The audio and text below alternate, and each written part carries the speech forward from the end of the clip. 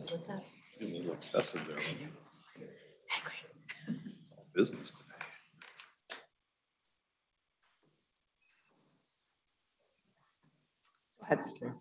Right. Good morning, everyone. I call to order the annual meeting of the University of Minnesota Board of Regents, and a good morning to one and all. The annual meeting has one item of business, but before I turn to it, let me just note that obviously the regents in the room you can see, but also Regents Kenyanya, Mayron, and Regent Johnson are joining us via Zoom. So I think we're all here. So we have one item of business this morning, and that is establishment of meeting dates for 22-23. Before us for our review and action this morning are those dates. Before we go any further, is there a motion to approve the dates as they were outlined in the docket? So moved. Second. Second. Moved and seconded. Colleagues, any discussion?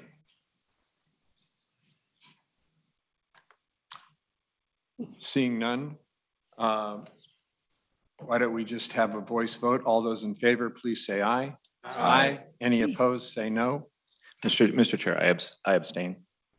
Okay, there's one abstention. The motion is approved with 11 yes and 1 abstention. All right. Moving on now to, we'll move on now to our regular June meeting. The annual meeting of the Board of Regents is adjourned. We'll move to our regular June meeting. We'll begin with recognitions. We have several of those this morning, and President Gable and I will move to the podium.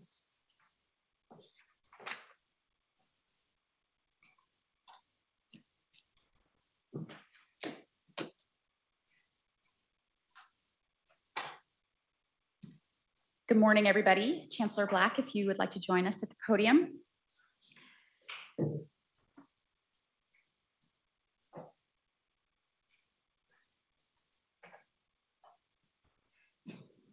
Mr. Chair, members of the board, on behalf of a grateful university, I would like to recognize Lynn Black's exemplary service as Chancellor of the University of Minnesota Duluth. Chancellor Black joined the university in 2010, and during his tenure has transformed UMD into a world-class institution. His steadfast dedication to excellence and diversity has brought the campus to a new level of preeminence. Chancellor Black is not only an open, engaging, and knowledgeable leader, he is also a kind and thoughtful person with an excellent sense of humor. He has become the embodiment of UMD and will be greatly missed by the university's students, faculty, and staff. Lynn, we are better as a university system because of your leadership and countless contributions. I've immensely valued your partnership and friendship over the past several years, and we all know you will continue to succeed in your future endeavors right in Duluth, Minnesota. So we wish you all the very best. Thank you.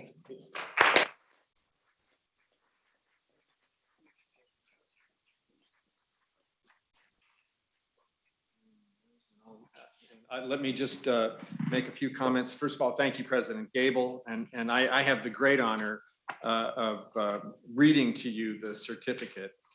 The Regents of the University of Minnesota recognize with sincere gratitude and admiration the exceptional dedication, service, and contributions of Lynn Black, University of Minnesota Duluth Chancellor.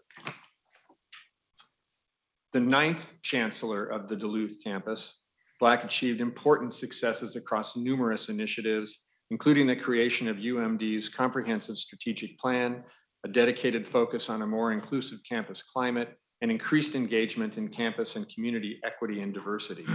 Under his leadership, the campus saw annual private giving increase from 5 million to 9.9 million.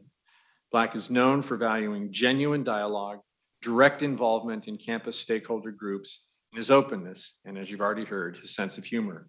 He served as an exemplary advocate for the campus and the community. His contributions to the Duluth campus, its students, faculty, and staff will be felt for years to come. On behalf of the university community, the Regents extend their respect and deepest gratitude to Lynn Black for his outstanding service to the University of Minnesota. We wish him the very, very best in his future endeavors presented on this 10th day of June.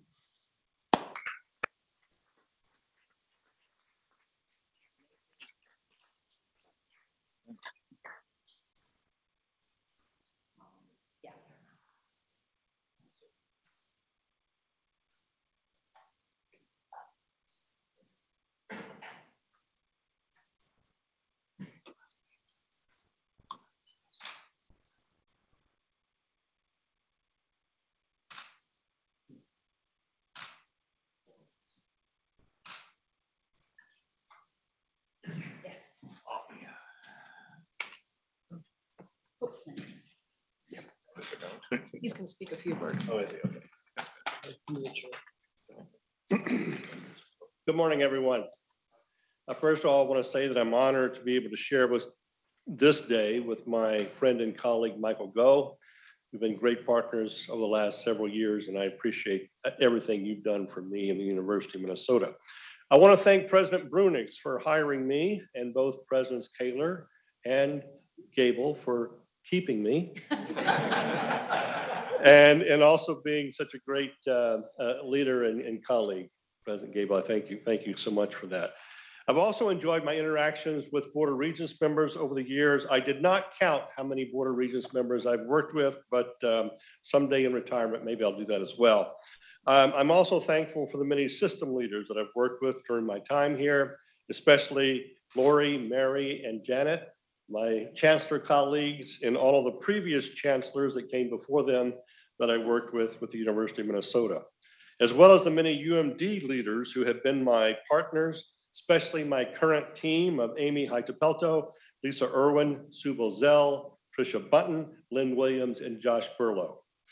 I would have done nothing without my incredible office staff, Carly Williams, Bob Borden, Wendy Larrabee, and Lee Ann Ilmanen, and other staff members who came before them and have retired or moved on to great opportunities. I have a great respect and appreciation for the faculty and staff at UMD, especially the faculty and staff leaders I've had the honor of working with.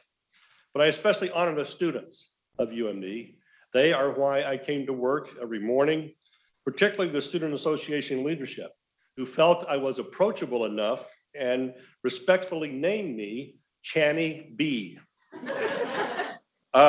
And Regent Kenyanya can give you more details about how that happened because apparently the title has stuck. The Duluth alumni, Duluth community are incredible. And they welcomed Connie and me from the very beginning and have remained steadfast supporters in both good and challenging times. But most importantly, I want to thank Connie, my love, who is in the audience this morning and continues to stand with me. We are an incredible team of two people passionate about the power of education. As I have focused on university education for over 40 years, she has dedicated her professional life to the critical importance and possibilities of early childhood education. And our nation will never reach its potential until we give proper focus and funding to the education and needs of young children. And in addition to our busy careers, Connie and I have raised a family, nurtured and loved 3 incredible children, and have blessed us with 4 grandchildren. We will be married 47 years in a couple of weeks, and we haven't slowed down yet. Although I do hope to slow down work-wise very soon. But I truly appreciate the support and sometimes accompanied by frustrations I have received from the University of Minnesota system. Overall, it's been a great 12 years. And I ask you to keep UMD and the other system campuses in your sights. Fully understand, appreciate, and recognize our uniqueness and help us toward greater achievements of success. There's certainly an independent spirit in Duluth and the other communities as well. And we feel sometimes like we're running against the wind. However, we also value our important place in the University of Minnesota system, and I hope the next chancellor will have your total support to build upon what we have and to do great things. Thank you all very much. I wish you well.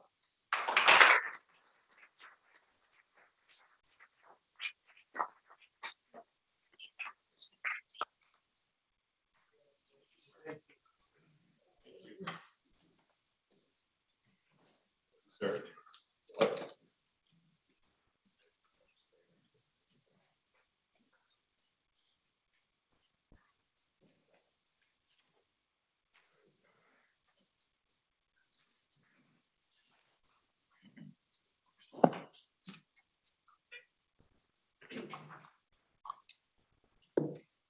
Michael, if you'd like to join us.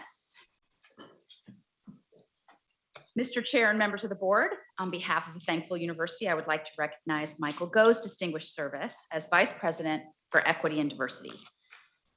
Go joined the university in 2000 and graciously stepped away from his faculty position to accept the position of Vice President for Equity and Diversity in 2018. He is a discerning leader who has significantly strengthened the university's relationship with tribal nations and brought system-wide equity and diversity initiatives to a new level of excellence. Michael, the Office of Equity and Diversity and the university system as a whole is stronger and fairer because of your leadership and numerous contributions. My sincerest appreciation to you and our very best wishes to you as you thankfully return to your faculty appointment in the College of Education and Human Development.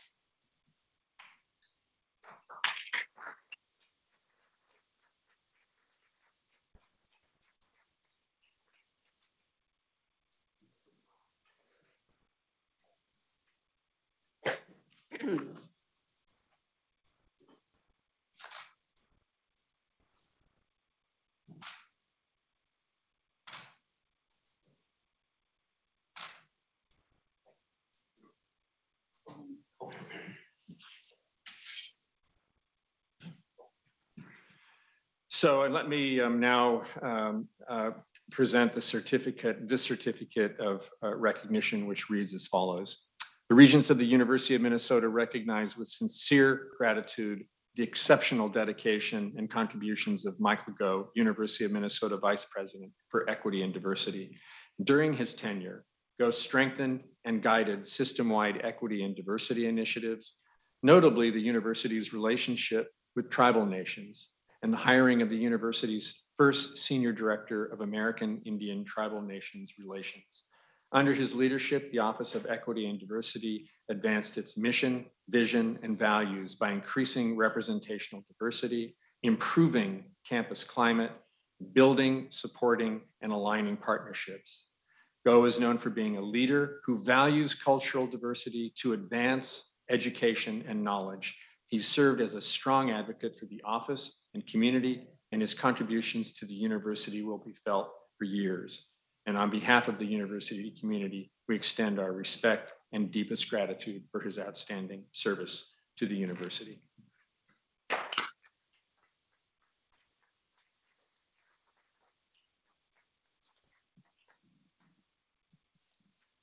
If you watch Men in Black, you might understand why that flash makes you forget things. I'll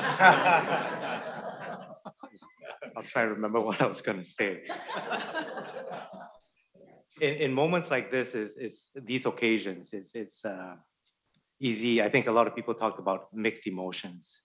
There is one unambiguous feeling of relief that I say to you that this may be the last time I get to say, Chair Powell, Vice Chair Swigum, members of the board, President Gable. But in all seriousness, let me be crystal clear, what a privilege it has been to serve under President Gable's leadership. What an honor it has been to serve under this board. When you count the years that I was a graduate student, it's about 29 years that I've been at this university. So this is, I hope, my humble efforts to give back, to pay it forward, if you will. I must admit that I did not expect the level of politicization in this area of work that I've been a scholar and a teacher and a practitioner for more than 30 years. But I hope that you've experienced from my office and under my leadership a lack of politicization, that we approach this work from conviction, from commitment, from education, from a consultative perspective, from guidance, and with partnership. It is hard for me to understand what could be political about the value that everyone at this university should feel a sense of community and belonging, feel a welcome, and can thrive. It should not be ideological that we expect our faculty, staff, students to conduct themselves with cultural competence, cultural responsiveness, respect and autonomy in their research, in their teaching, in their service, inside and outside of the classroom. It should not be optional that we expect our graduates to demonstrate diversity, inclusion, and equity skills so that we can all help solve the complex, increasingly sophisticated, layered cultural issues, racial issues that we face in this nation. For that reason, I'm grateful that the board allowed us this year to present diversity, equity, and inclusion updates. And you've seen the variety of programmings that we've tried to enact our representational diversity, campus climate, and partnerships that are part of the MPACT 2025 strategic plan goals. But let me underline the fact that programs do not change culture. It is the people underlining the programs, the people behind the programs, the people engaged in the programs, the people who we hope are impacted by our programs.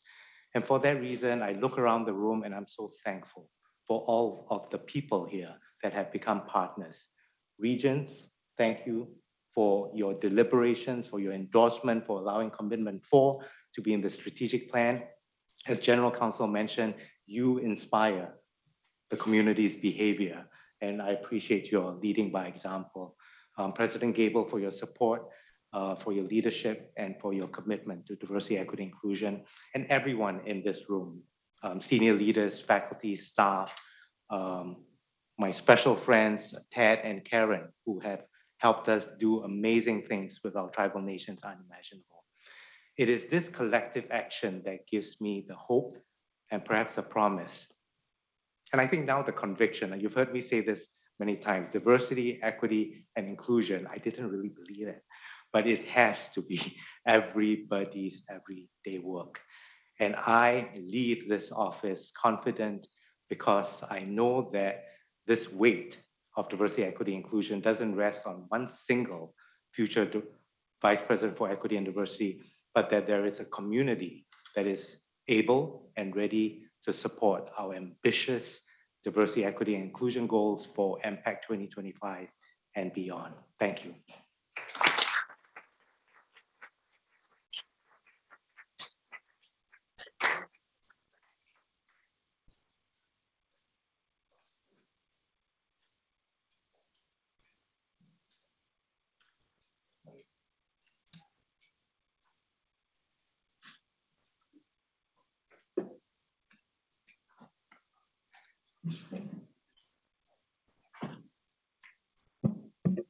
Missy?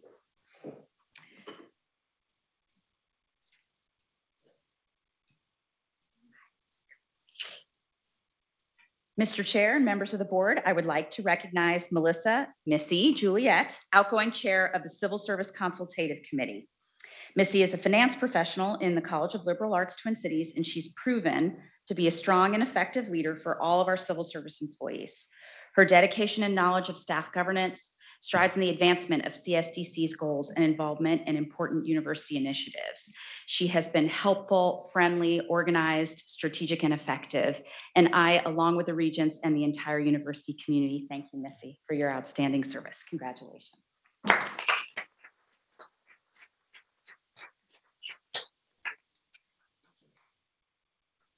And the certificate reads as follows. As chair, Melissa Juliet has been a dedicated champion of civil service staff. Over the past year, she led staff governance involvement in numerous important university matters, including working to increase the visibility of civil service employees with the Board of Regents, the administration, and governance committees, advocating for public health as it relates to COVID-19 public safety on and around campus, consulting with the Office of Human Resources on the salary increase pool and equitable pay, working with the Office of the Executive Vice President and Provost's Academic Calendar Task Force, and OHR to recognize the Juneteenth holiday and hosting 6 webinars on topics relevant to current workplace. The university has benefited greatly from Juliet's ardent direction of staff governance. On behalf of the entire university community, the Regents express our deepest gratitude to Melissa Juliet.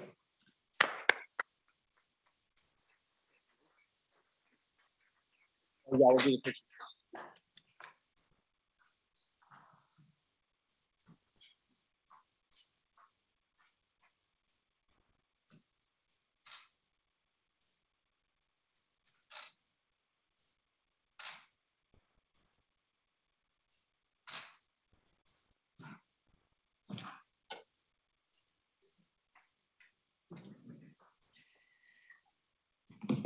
I wasn't planning on speaking, but I would like to thank everybody for this recognition. It has been such a pleasure this year to be the chair of the Civil Service Senate and advocate for my constituents and build relationships with the President's Office, the Board of Regents, OHR.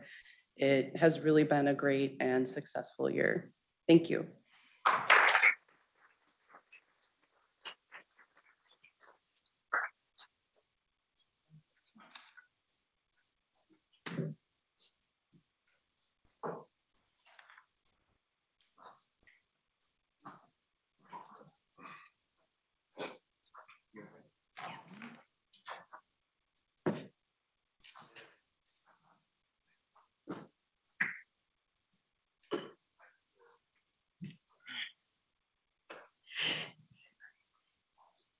Scott, if you could join us.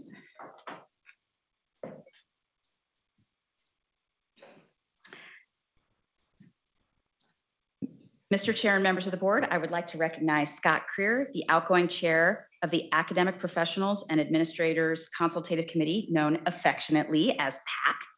Scott is the coordinator of housing properties in Housing and Residential Life Twin Cities. Over the past year, Scott has been a distinguished steward, passionate advocate, and respected partner for all of our P&A employees. His commitment, fortitude, and tact have brought PAC to a higher level of accomplishment. I and the Regents and the entire university community thank you, Scott, for your friendship, partnership, advocacy, and outstanding service. Congratulations.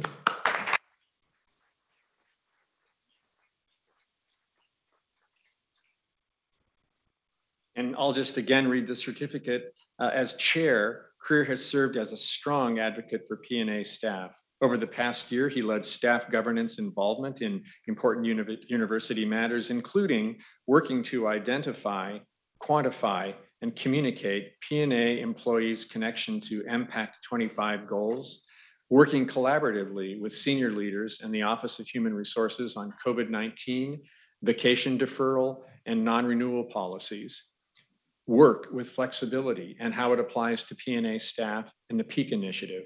Additionally, the Professional Development and Recognition Subcommittee developed, organized, and facilitated large-scale professional development sessions for P&A employees. So on behalf of the entire university community, the Regents of the university express their deepest gratitude to Scott Creer.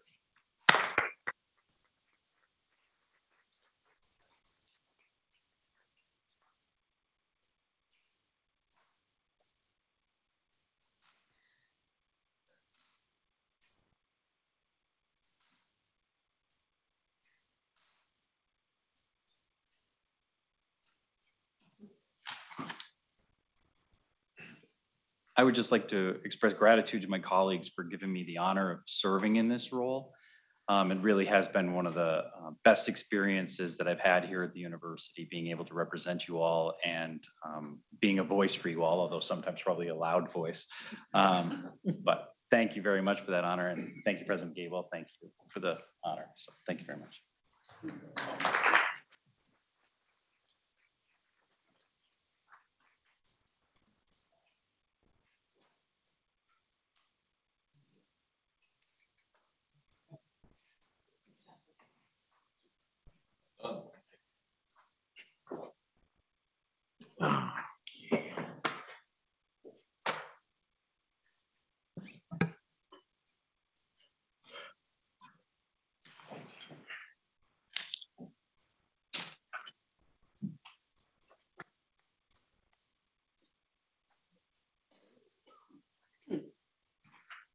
Okay. All right, continuing with our agenda now, the next item of business before us is approval of the minutes. Is there a motion to approve them?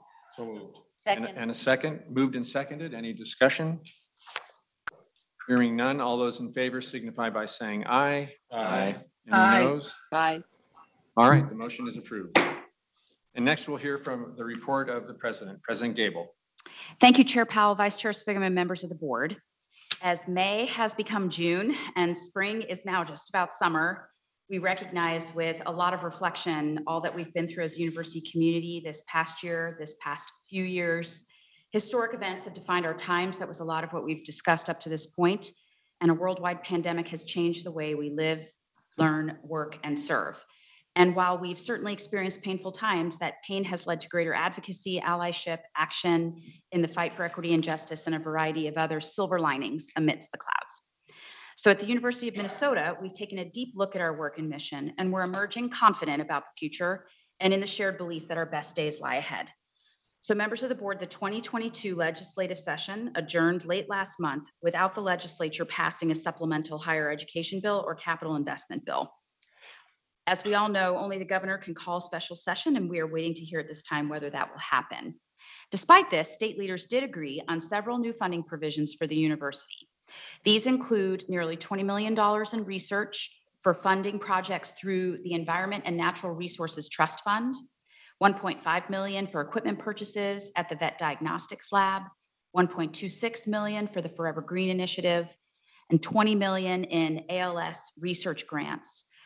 The state also enacted a bill in consultation with us to move the Rare Disease Advisory Council from the University of Minnesota and place it with the Minnesota Council on Disabilities, which is a good and sustainable location for that work. We will continue to advocate for both our capital and supplementary budget requests and look forward to keeping you posted on developments.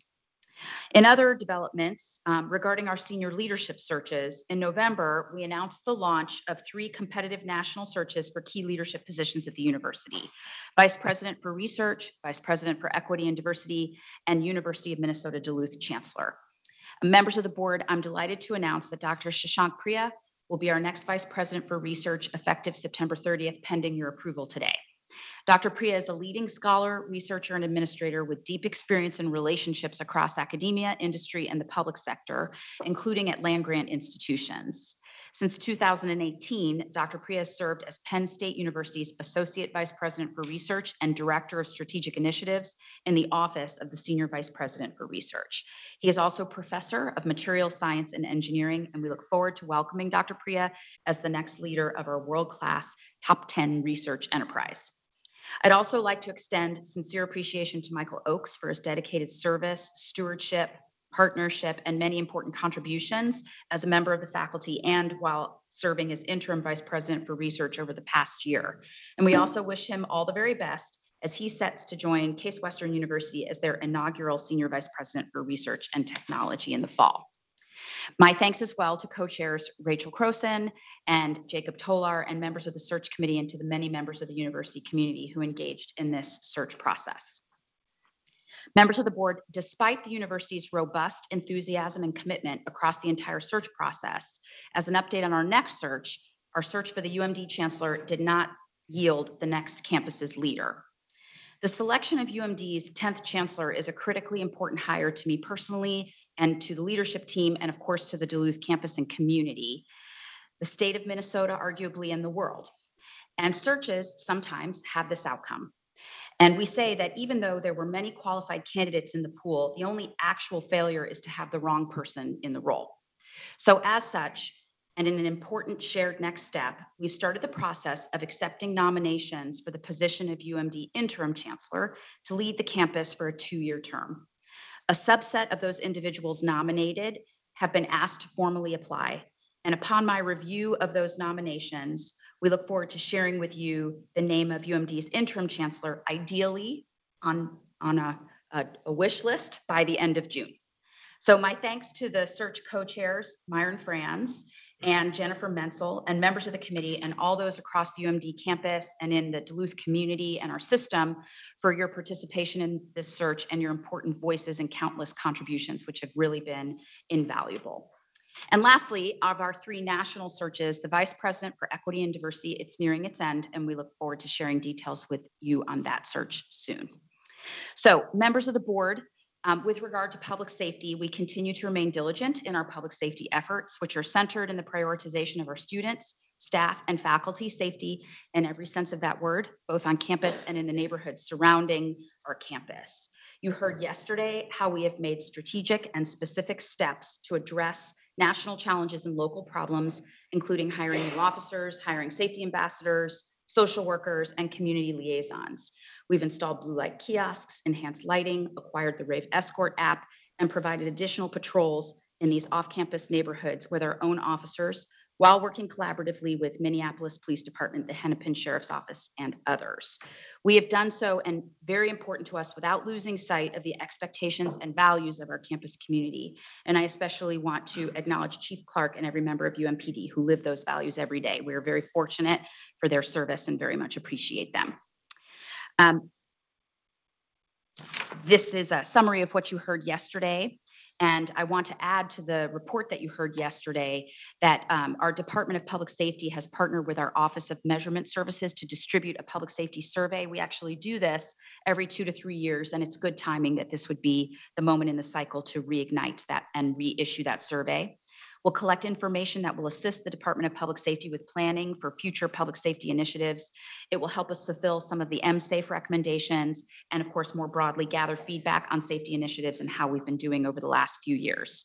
The survey was sent randomly to 5,000 students and staff on the Twin Cities campus in mid-April, and we'll have results on that survey soon.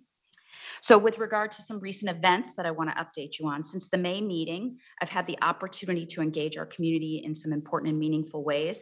I was able to go up to Duluth for Chancellor Black's retirement ceremony. We participated in the Truth Project Symposium, UMF's President's Club Heritage Society dinner, and I had the distinct honor of participating in the opening ceremonies of the Special Olympics USA Games in Orlando, which the City of Minneapolis and the university will host in 2026. We also welcomed the Finnish consul to campus on the Twin Cities campus. We did media with Minnesota Public Radio and the Minneapolis St. Paul Magazine. I participated with the Midwestern Higher Education Compact, the NCAA Pathways Program, System Council, Cabinet, Dean's Council, East Gateway Advisory Committee, met with our PRISM co-chairs and the Faculty Misconduct Task Force.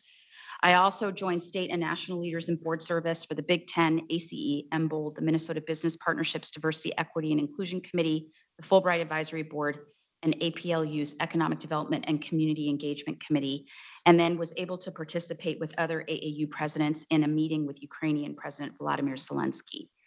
I'm very grateful for the many opportunities we've had to engage across our university community and beyond in recent weeks, and we look forward to celebrating some important events in the coming weeks, from the University of Minnesota Twin Cities hosting its inaugural Juneteenth celebration in North Minneapolis on Saturday, June 18th. We will have a system-wide presence also at this year's Twin Cities Pride Festival, which will be held June 25th through the 26th in Loring Park, Minneapolis, and I hope to see you all there. So speaking of pride, members of the board, I'd like to close my report, as has become a happy practice, with some shout outs that make us all UMN proud. So a shout out to Karen Strom and Gary Holquist, who are retiring from UND athletics after a combined 75 years of service to the institution. A shout out to Peter Moe, director of the Minnesota Landscape Arboretum, who is announcing his retirement after over 5 decades of service to the ARB, the university, and the state. A shout out to our University Police and Public Safety Department for celebrating 75 years since their establishment by the legislature. And a shout out to the Gopher men's golf team on the 20th anniversary of their national title in 2002, which joins men's ice hockey and men's wrestling national titles in the same year. And finally, as has become a practice, we have a video shout out for you today.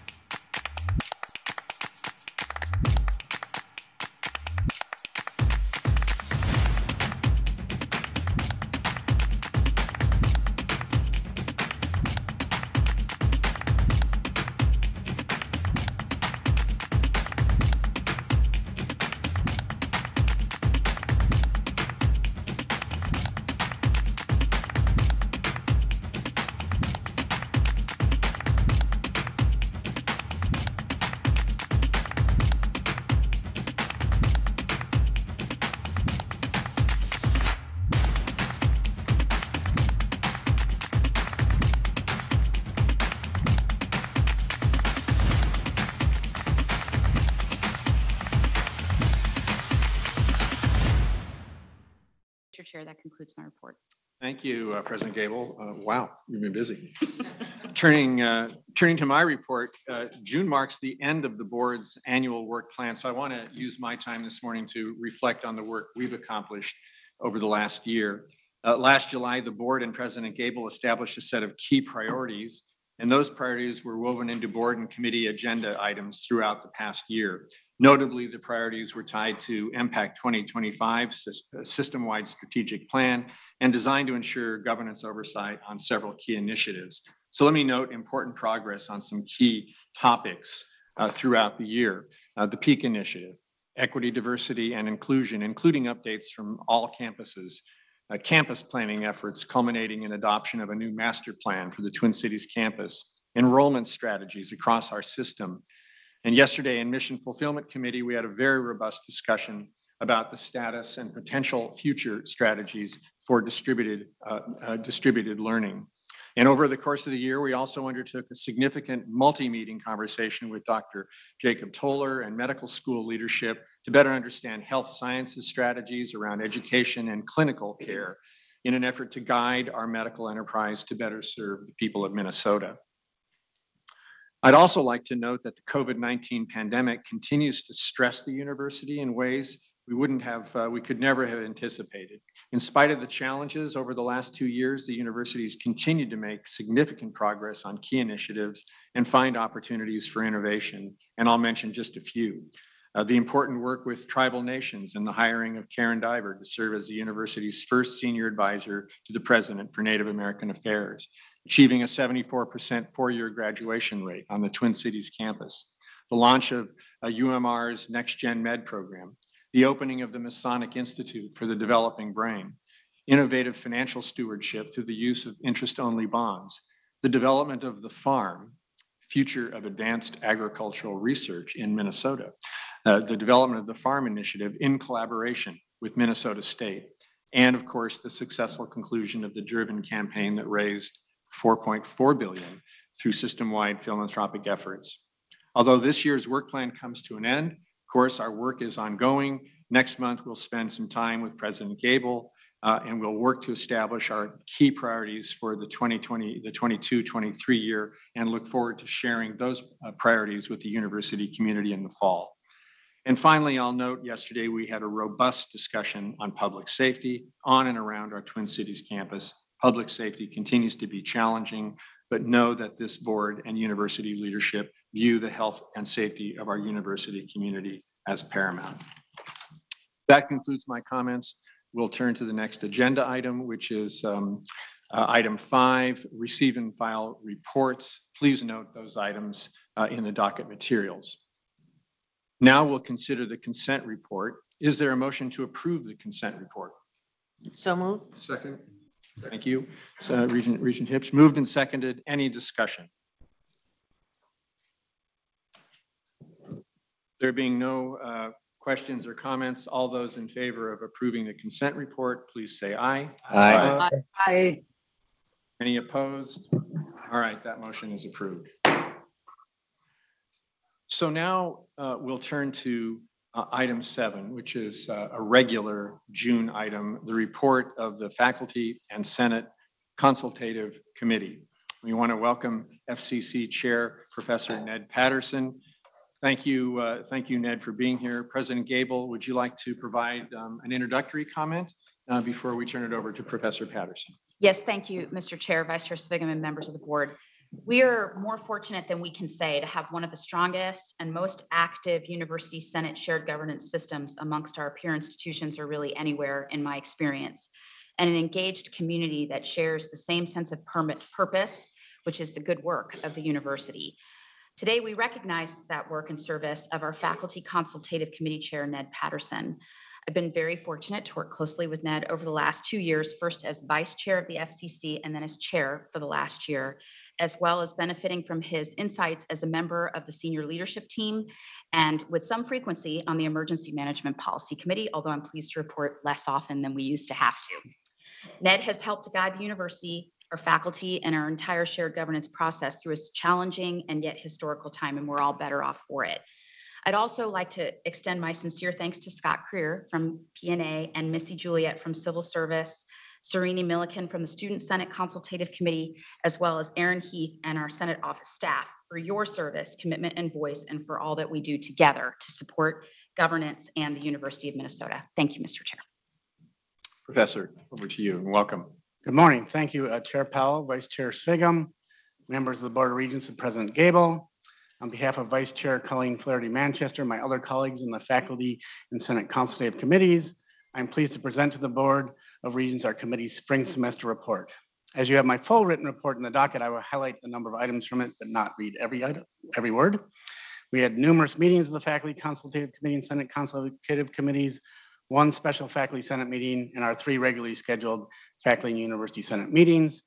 Vice Chair Manchester and I also continue to serve on President Gable's EMPC committee, as she just mentioned, regarding COVID policies. And as FCC chair, I was on the President's senior leadership team, including the once a semester senior leadership retreat, half-day retreats, which it was really impressive to see and participate in. For the second year, the chair and vice chair of the Student Civil Service PNA and faculty consultative committees are meeting ahead of every regularly scheduled Senate consultative committee meeting to discuss topics of common interest and determine together agendas for upcoming FCC meetings and really work together even more effectively. And of course, it's been another challenging semester for us all, but there's been many positive outcomes. Our leadership and committees were very pleased with your approval of the namings and renamings policy by the Board of Regents, and we had some input into that, obviously, of course. There was a new administrative policy on COVID vaccination and safety protocol requirements for university employees and student workers. This was an expedited policy that went through last December into this semester and went through very well. We also heard from the Equity Lens Policy Review Committee, trying, as Michael was talking about earlier, trying to have equity in everything we do. So some of the other big issues, to the Faculty Senate, we heard recommendations of a task force on disability accommodations in the learning environment.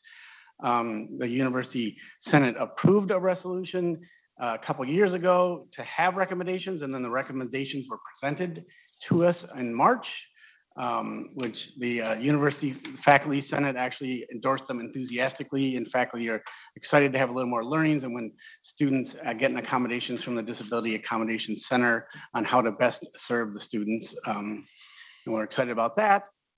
The terrible Ukraine invasion. In response to Russia's invasion, both the Student Senate and Equity, Access, and Diversity committees of the Senate called for the university to condemn the invasion, divest from Russian interests, and provide resources to affected members of the university communities. And a statement was resoundingly endorsed at a Faculty Senate and University Senate meetings. The Faculty Advisory Committee on the Health Sciences, that used to be the Health Sciences Faculty Consultative Committee, has been re-envisioned as the Academic Health Sciences has been realigned as now the Faculty Advisory Committee on the Health Sciences, and it's really set up to be well going forward. And the committee is really positioned to address the intersection of issues that sometimes overlap with our main Faculty Consultative Committee. There's a Senate Committee on Faculty Affairs and work related to addressing the fixed term and clinical faculty issues. As I reported with Rebecca Ropers last month, the fixed term faculty and academic professional subcommittee was formed and is now being set up and will start its work in the fall. Again, the work will be concerned with all matters related to fixed term faculty and PNA with primary teaching or research responsibilities. This subcommittee is positioned to address the intersection. Again, there's a lot of overlap in these issues and we're really trying to coordinate it well. Issues between the Senate Committee on Faculty Affairs, the Professional Administrative Consultative Committee, where a number of lecturers, senior lecturers are there doing our teaching and research missions, the Senate Academic Freedom and Tenure Committee, and again, the Health Sciences Faculty Consultative Committee, as clinical faculty are in that category very often. For the Senate Consultative Committee, we had issues related to budget and salary were a major focus for our committee. And this came from the leadership of PAC, Civil Service Consultative Committee, and FCC. And you can see additional details about that in the PAC and CSCC reports in this docket. Members of SCC discussed recent advocacy efforts around raising student wage floor to $15 per hour and the implications of those proposed changes with Julie Tonneson. Recent resolution also advocated for relief for student employees, specifically graduate students receiving stipends. After consultation on stipend issues in the governance system with administration and student leadership, the SCC presented a 3-part resolution in our April meeting, addressing the hardships in the original resolution, with all 3 parts receiving strong affirmative vote. The first part, to spread out student service fees for graduate students over the semester without an additional fee. They usually have to pay them right up front, which is a hard thing. Transparency and letting incoming graduate students know about the fees, which is a policy, but just to make sure that is happening consistently, and requesting the administration to study the implications of reducing or eliminating fees for graduate students in the future. And we anticipate an administrative response to that. Additionally, back to compensation, in anticipation of the annual total compensation report to the Board of Regents in May, Mary Roman Cool, Senior Director of Total Rewards, joined the SCC for a broad discussion on compensation for faculty, staff, and staff at the university. The SCC separately began reviewing proposed changes to the university constitution, bylaws, and rules. This should happen every 5 to 10 years, so that's a routine thing. And along with this review, the SCC is reflecting on its own composition and considering changes to the membership to make representation more equitable. It's fairly faculty heavy now, and we're looking at that, and we're in a way maybe a leader among our colleagues in the Big Ten in that. For instance, currently at the University of Michigan, only tenured faculty are in their senates.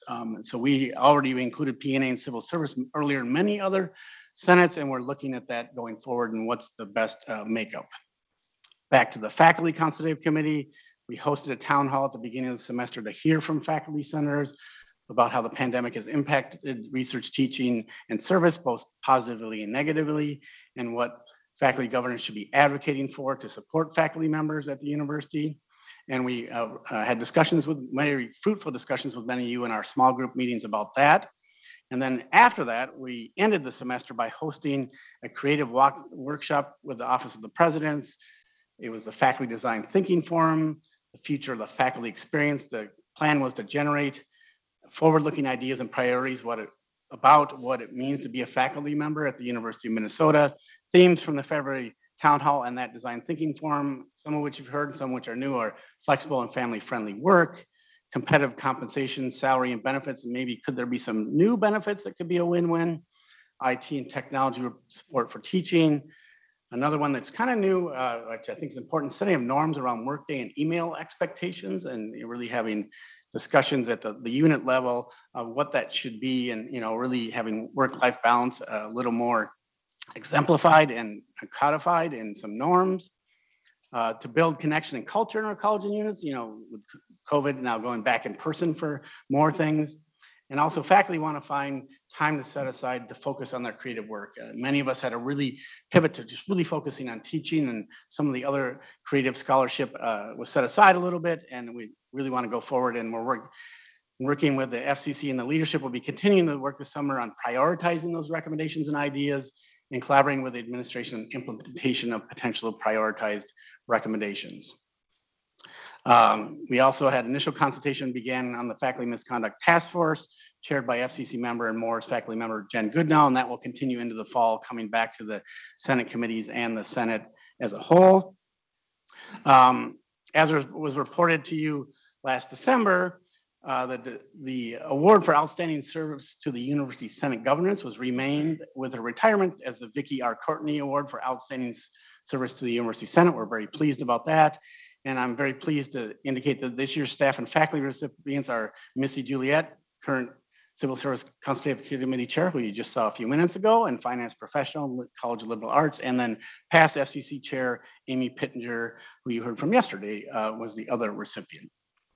I want to end off a little bit by extending my sincere thanks to Professor Cheryl Konski as she ends her service as University Senate Vice Chair. Her wisdom and insights have been invaluable the last few years, and I'm grateful for her sage guidance and mentorship.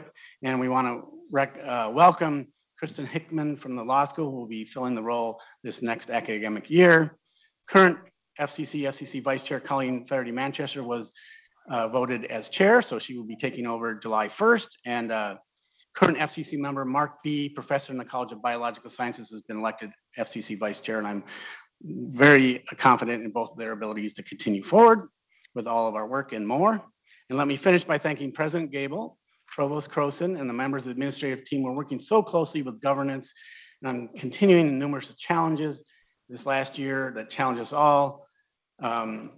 We had very fruitful consultations about all these issues and more throughout the year, including also frequent check-ins about Impact 2025 progress and peak updates.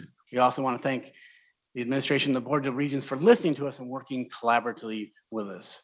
While there are very challenging governance issues that governance has heard about and addressed, I have truly valued my time as FCC chair, as our strong shared governance system, as President Gable indicated the intro to this item, are truly effective due to the development of deep relationships in our culture and practice of bi-directional and very proactive consultation and collaboration. That ends my report. I'm now happy to answer any questions you may have. First of all, Professor Patterson, thank you so very, very much for your leadership and the time that you've invested in this. And I mean, it's a huge mountain of work. I won't recap it all, but everything from Impact 25 to compensation, to diversity, to the pandemic, to your own governance and composition, and the list goes on. I mean, it's a lot of work that's been done. And I have no doubt that this is one of the highest functioning faculty consultative bodies in the country. It's really very impressive. So my question is, I'll ask a quick one, and we've got others lining up. It has to do, as you transition to your successor, and I'm sure you've talked about this, and I'd just be curious, one or two areas of prioritization or focus as you kind of round the turn to the next group of leaders. I mean, definitely after the faculty design thinking forum, and really how can we as a shared governance support faculty specifically, but staff and employees too, in going forward, after these challenges. So we've gotten down from those two forums. We had like 8 areas we might prioritize. We have a survey out for that right now, and we're going to be talking with President Gable next week about it. And we're trying to come down with her and Provost Croson to maybe 2 or 3 areas that we all agree we can work on. We've been continuing to work on diversity, equity, inclusion, and all that we do. And there's some other things planned also already. We have an August retreat with the FCC that I've had input, and Colleen and Mark are working on for that event. And one of those action items, and this I think really is more on the ground and local, is setting up. You get an email at noon on Sunday from your department chair or something. Should you have to respond to that? And we want to have a culture that unless it's really truly an emergency, we should have emails only during the work week, et cetera. And I think that's more on the faculty to work at that. That we really heard that loud and clear from the faculty. We want to help set norms for the workday. All right, very good. Thank you. Regent Hipsch. I don't have a question. I just want to offer my gratitude and thanks to you, Chair Patterson, for your work on steering the committee and the faculty towards a great resolution on the whole COVID issue. I mean, the last couple of years have been very difficult, I'm sure, and I really appreciate that. Coming onto this board and being fairly new, I thought it was going to be a much more difficult situation than it was, but you made it look easy. So thank you for everything you did on that. So. Thank you. And again, that was true shared governance, not me. We really feel free to bring to those EMPC meetings the voice of faculty, staff, and students. And there was a lot of worries in those meetings and a lot of thought, and looking back, it went reasonably well. I do agree. I think we really did it well in the end. Absolutely. Regent Davenport. Thank you, Chair Powell and Professor Patterson. I just want to echo what's already been said and add that while I listened to your presentation, I couldn't help but think about how invested you are, generally, in the future. And that the work is really forward looking. And so that's very much appreciated. Thank you. Thank you, Chair Powell and Regent Davenport. Yeah, and I think our faculty town hall February was a little bit more about right now, what can you do in the short term, and our design thinking forum that was really supported by the president was the president's idea, in fact, and she really supported us, and that was really trying to look forward, and that was a really fruitful conversation with, and we tried to have, it wasn't just faculty centers, it was faculty across the system from various levels. Thank you. Regent Rocha. Thank you, Mr. Chair, Chair Patterson.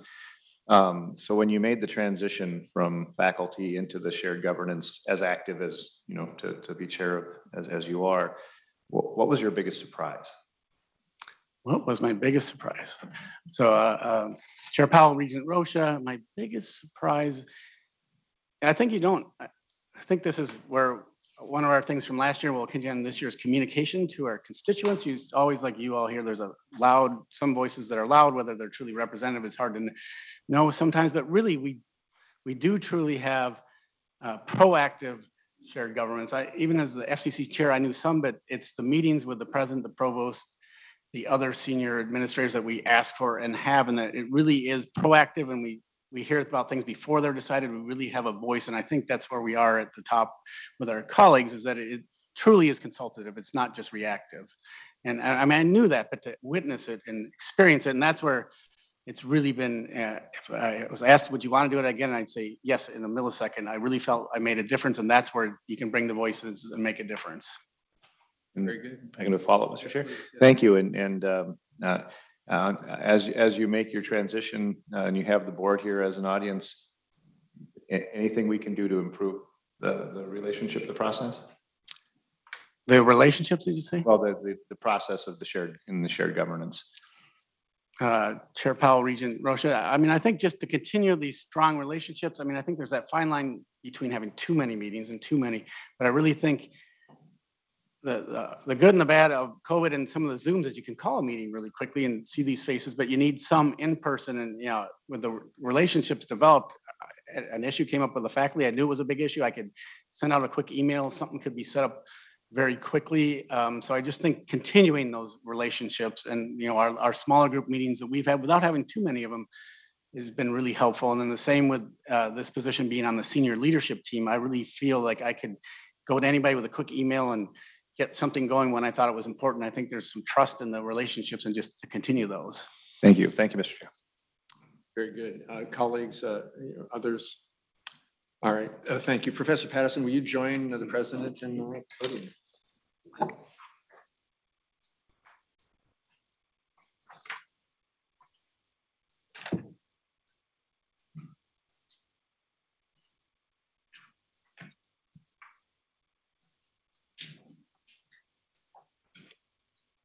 Mr. Chair, members of the board, it is.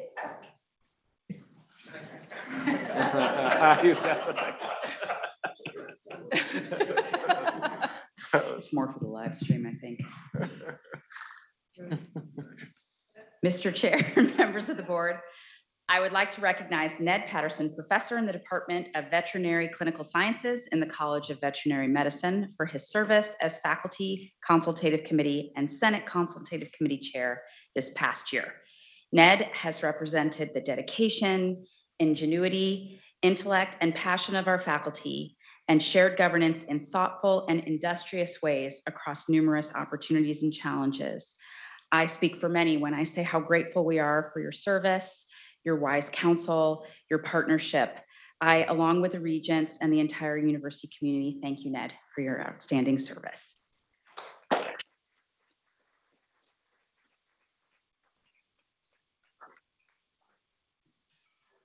And again, reading from the certificate, as chair, Professor Patterson has been a strong advocate for the faculty while providing effective leadership in consultation with the Board of Regents, the president, and senior leaders. He led University Senate governance involvement in important university matters, including Board of Regents policy namings, the new administrative policy on COVID-19 vaccinations and safety protocols, the system-wide faculty misconduct task force, the university budget process, an FCC-sponsored town hall and related FCC faculty design thinking forum, and a number of other key system-wide initiatives.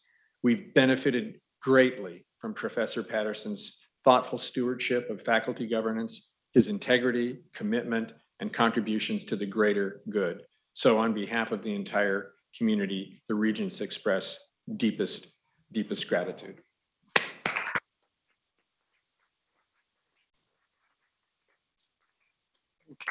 Oh, here it comes. You finished your photography. Your camera's.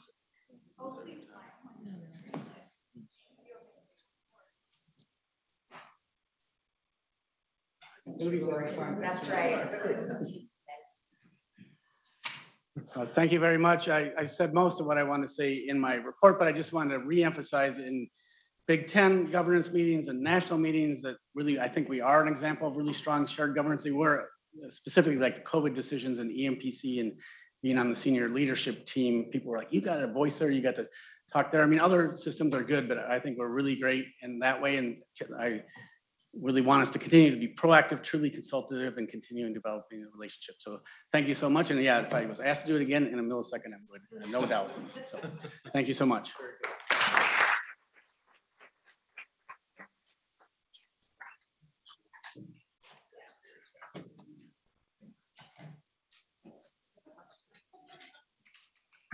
We'll do that. Thank you. Okay. Let me just make it easy. Yep.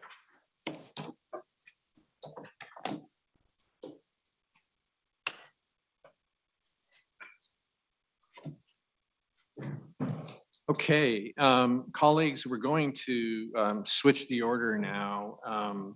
We're going to do our update on Native American affairs first, and then we'll go to the President's initiative on mental health after that.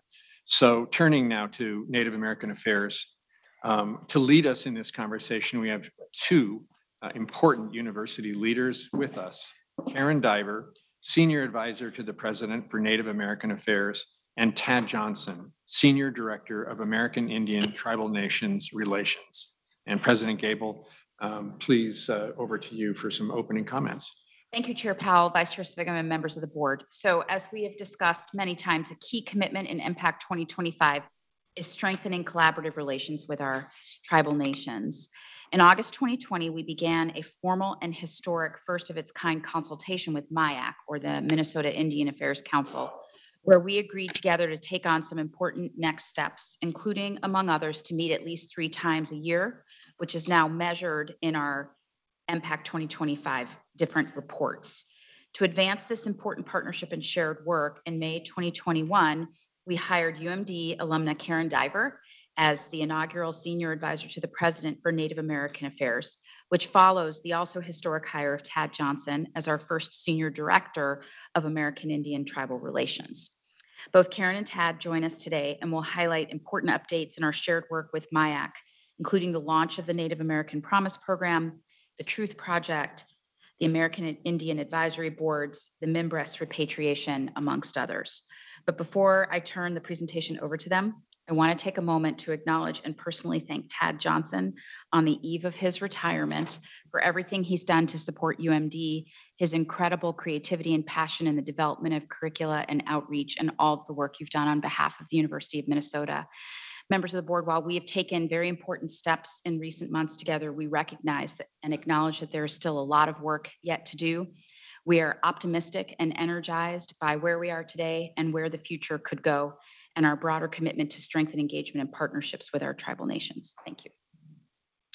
Thank you, President Gable. And I think we'll turn it over to you, Senior Advisor and Senior Director, for your comments. Thank you for having us here this morning. Good morning, Regents, Chair Powell, Vice Chair Steve Sviggum. All right. Technical difficulties. Oh, I'm not in charge. I'm not driving the bus. All right, there we go. We're pleased to highlight some accomplishments for you. So I joined you, I believe, 11 months ago when I was 3 weeks or so on the job. So I'm happy to join you 1 year later and highlight some of the work of the past year. We have had an impact with the Native American Promise Tuition Program, which President Gable has previously updated you on. We have seen an increase of about 26% at Morris, which is curious because they already had a tuition waiver there. So it seems to be having some system-wide impact. And of course, not everybody is committed yet. So those numbers will probably increase. And then we've seen a over 16% increase on the Twin Cities campus. So incumbent upon us, while we are recruiting these students, is what are we doing to retain them? So we're having some very in-depth conversation, particularly on the Twin Cities campus, around capacity to create a learner environment that creates community and support and problem solving for those students. And that is going very well. The tribes were very receptive to this. They challenged us to do a little better, get closer to the cost of attendance, as well as look at the Dakota tribes that were displaced from this area by the creation of the state.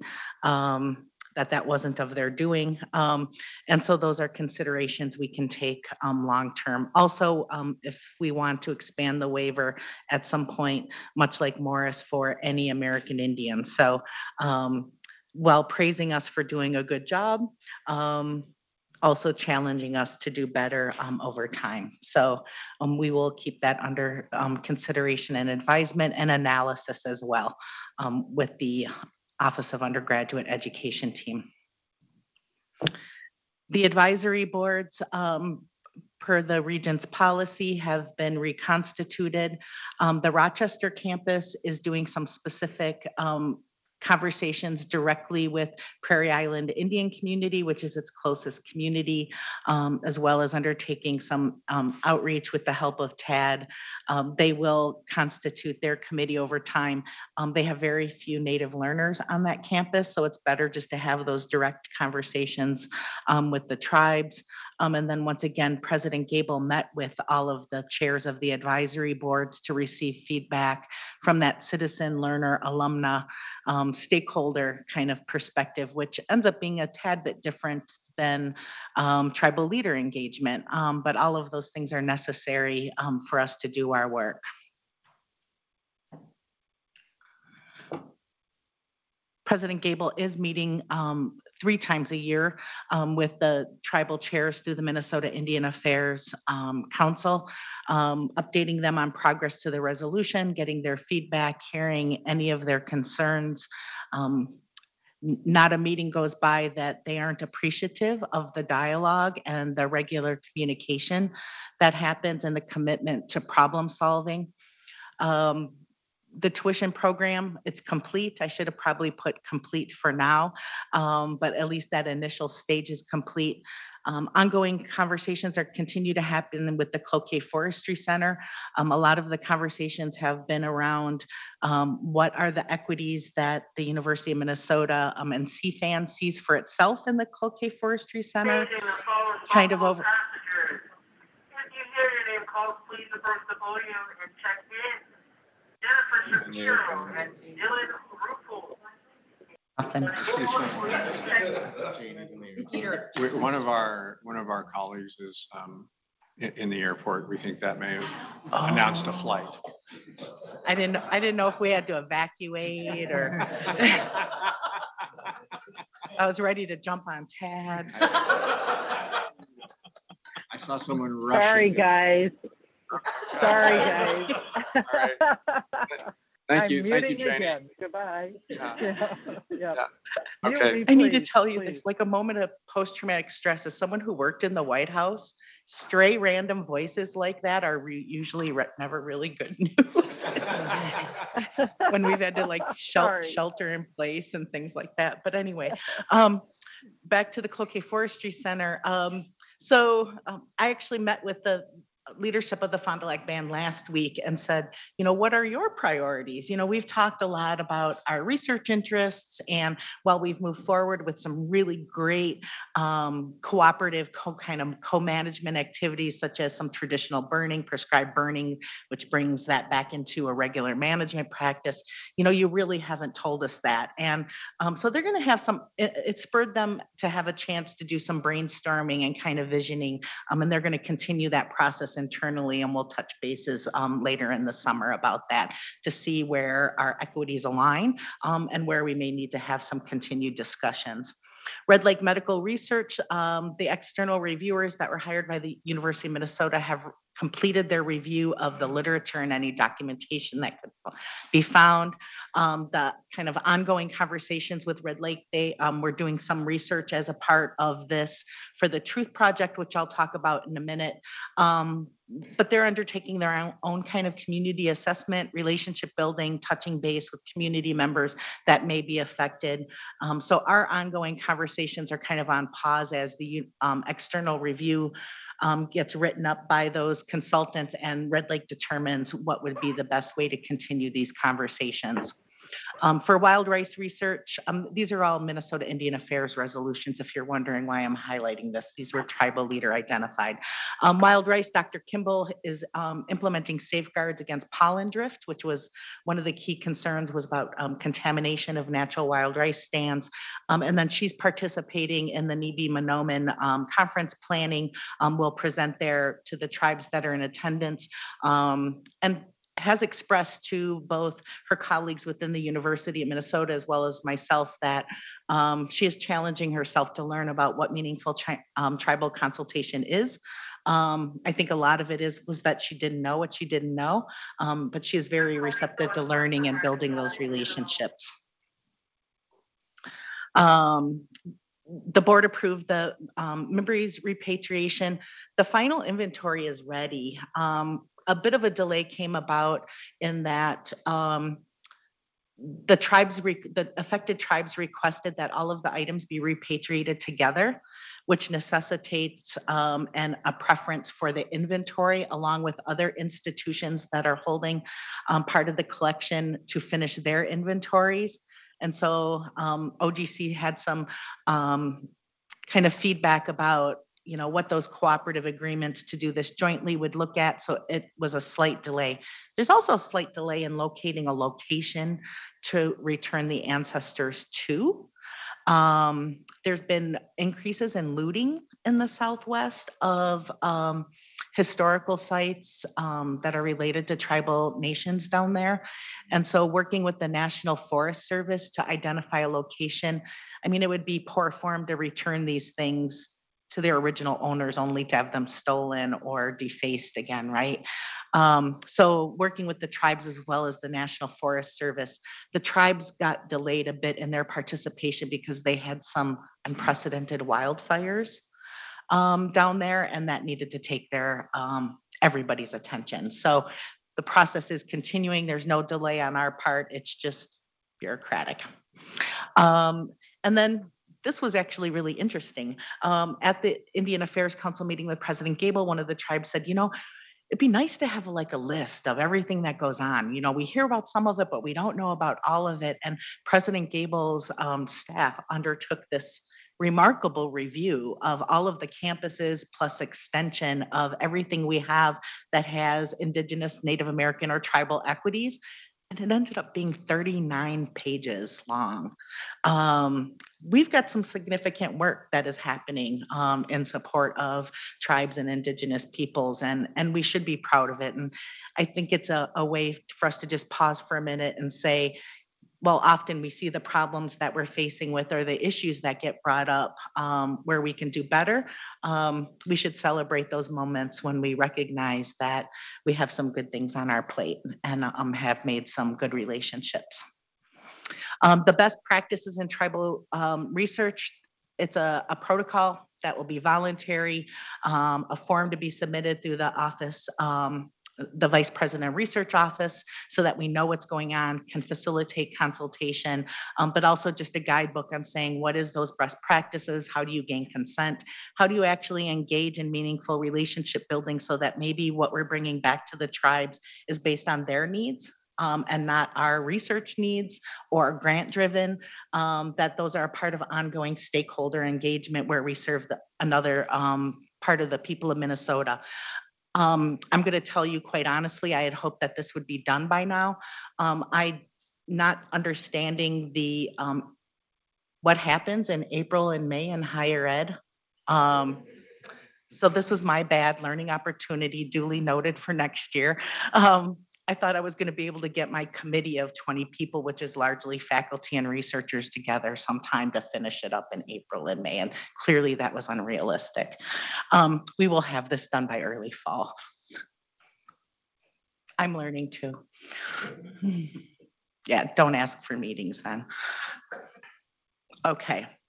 And then Tad and his group up at UMD does the tribal state relations training. This is mandated by the state of Minnesota. He's here to answer questions on these two points if you'd like. 4,400 state employees have been trained. There has been increasing interest in other sectors and individual companies and getting this type of training available to them. And so they've been branching out a little bit with other stakeholder groups to provide kind of a history of federal Indian relations and kind of contemporary tribal governance issues. The Truth Project, funded by Minnesota Transform, where tribes write their own history. The submission deadline for the tribes to submit them is today. One of Tad's parting gifts to us before he semi-retires will be working with the Faculty Advisory Committee to create an executive summary. Just because we set that as a deadline doesn't mean that realistically it will happen. Right, Tad? But hope springs eternal. So sometime in the next 6 weeks or so, we hope to have an executive summary of what does university tribal relationships look like from the tribes' perspectives, which will aid us really. So this is actually really groundbreaking, and I hope you all kind of understand that while some of these things I think might be difficult for us to hear, a true part of reconciliation is really allowing people to have that space and time to speak their truth, so to speak. And many times that's missing, and you kind of sometimes need to acknowledge the hurt and the ways that mainstream institutions haven't always been inclusive, haven't always had that lens towards equity. So I hope you see this as an opportunity for what it is, for healing and for a resetting of the relationship so that we can start to clear that plate and look forward to more meaningful relationships that kind of aren't clouded by the things that are left unsaid. So I'm actually really looking forward to this. In fact, we will be the second that I know of to do this. Harvard just released their report two weeks ago, I believe, where they did an institutional assessment around their whole history around racial justice issues. And what they found out is they also have some huge contemporary issues to deal with as well. So kudos to everybody involved in that. It's tough work and meaningful and important for moving forward. And then Chad will also be working with me to adapt his training for the state relations for a 2-module training available through the Office of Equity and Diversity for internal faculty and staff here at the University of Minnesota. Once again, a part of our truth is we need to make that information available if we're going to have expectations around doing better. And that concludes my report, except to say I'm going to miss Tad. I'm really going to miss Tad. And I also see a lot of driving in my future as we maintain our relationships with the tribes.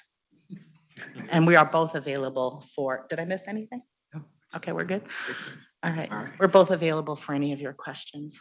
Well, thank you for the report and more importantly, thank you for the huge amount of work that has been done. We know there's lots more to do, but you've really, a lot is happening.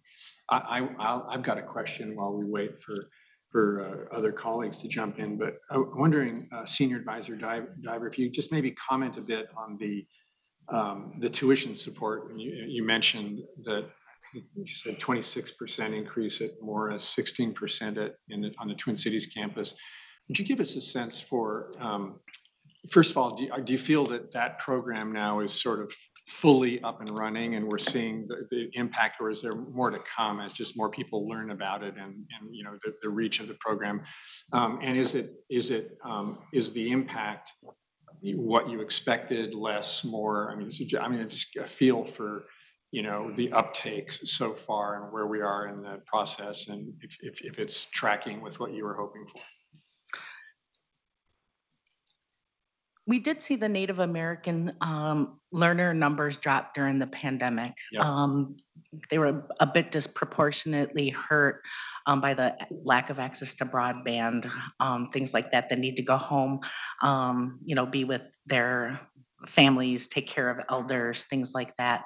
I really didn't expect it to be huge, just because demographically, if you look at the number of learners that would be freshmen and or tribal college transfer students, that's a smaller pool.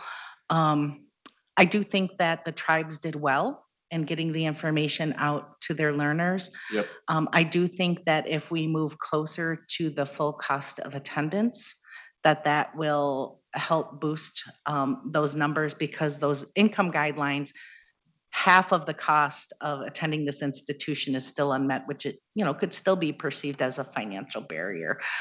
So I think that they're pretty, between the Office of Undergraduate Education, the senior leadership team, I think they're very open to looking at enhancements to that to make the funding a little bit more robust and remove some more of those barriers. But the support systems are going to be key. In addition to that, we're also working, have a team that's working, we're starting with Red Lake Tribal College to work out our articulation agreements with them. And then the goal is to slowly move through all of the tribal college to ease those transfers and make sure that they're not losing credits as they move into a 4-year program. Thank you. Regent Davenport. Thank you, Chair Powell, and thank you, Dr. Divers and Johnson. My question is a big question, and I'm not asking the big question today, but I'm interested in it. But could you speak a little more about displaced Dakota tribes? And as we look at establishing or broadening the scholarship program, does that reach out into, say, North Dakota, South Dakota? Is it within Minnesota? I'm just curious what that looks like and what might be a student profile. Would it be okay if I defer to my colleague? Thank you. Chair Powell and Regent Davenport, not to get too professorial, but after the 1862 Dakota War, and the largest mass execution in American history, the founders of Minnesota basically said that the Dakota folks had to leave, and Governor Ramsey said either they need to be exterminated or removed. And so consequently, a large number of Dakota went down the river and then up the Missouri into South Dakota, forming the Crow Creek Sioux Reservation. And they're not wealthy. And there was also a bit of a diaspora of those folks in South Dakota. And so I think that is one of the things that upsets the Dakota community, that these folks that got removed from Minnesota and their lands were subsequently divided up pursuant to the Morrill Act. And so Governor Ramsey referred to that as the Minnesota windfall. And as a result of those lands being divided up and sold, 35 major universities were built, including the Massachusetts Institute of Technology, Cornell University, and multiple universities on the East Coast. And so those tribes, those Native American folks that came from Minnesota, whose land was taken, and the Dakota in Minnesota feel like those folks also deserve an education from the lands that were taken from them. Thank you. Thank you. Thank you. Regent Rocha. Thank you, Mr. Chair. A narrow question and a broader question on. I don't know if we've had a chance to really look into the increase at Morris, being, I think, disproportionately high, and I think in a very good way. But theoretically, is it possible that this program got the attention of Native students And then when looking at the university, saw there was a sense of community at Morris that maybe was attractive, or do we have any real idea why we had a bump there compared to our other campuses? I would guess that part of it is getting back some of the students that took hiatus or didn't enroll during the pandemic. The other part of it is that the Morris waiver is available to any enrolled citizen or descendant from across the country. And the Native American Promise Program is focused on Minnesota. But I will agree with you that Morris is special. It's got a designation as an American Indian student serving organization because of its robust supports and community that is built there. And for a lot of learners, that's what they look for. Mr. Chair, thank you, Director Diver. The other question is, and we've had a bit of a conversation about this before, but as this program moves forward and impacts a broader number of students, we know that there's been some criticism about some the native schools from a century or more ago, in the role that they had in impacting Native communities, and I think almost a sense of forced, if not voluntary, integration. How do we work through a program like this? We're not on reservations. We're obviously in the community.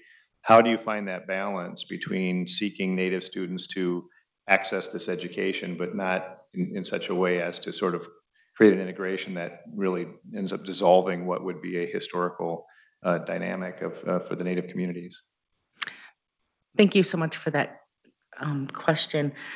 So, it's interesting to be a contemporary Indigenous person, right? Because, that I was a former chairwoman. I ran a huge operation, right? I had a degree in economics and my budget was, many hundreds of millions of dollars. And I had contemporary workforce development issues, and I had nurses and physicians and planners and teachers. And so there's that dynamic too.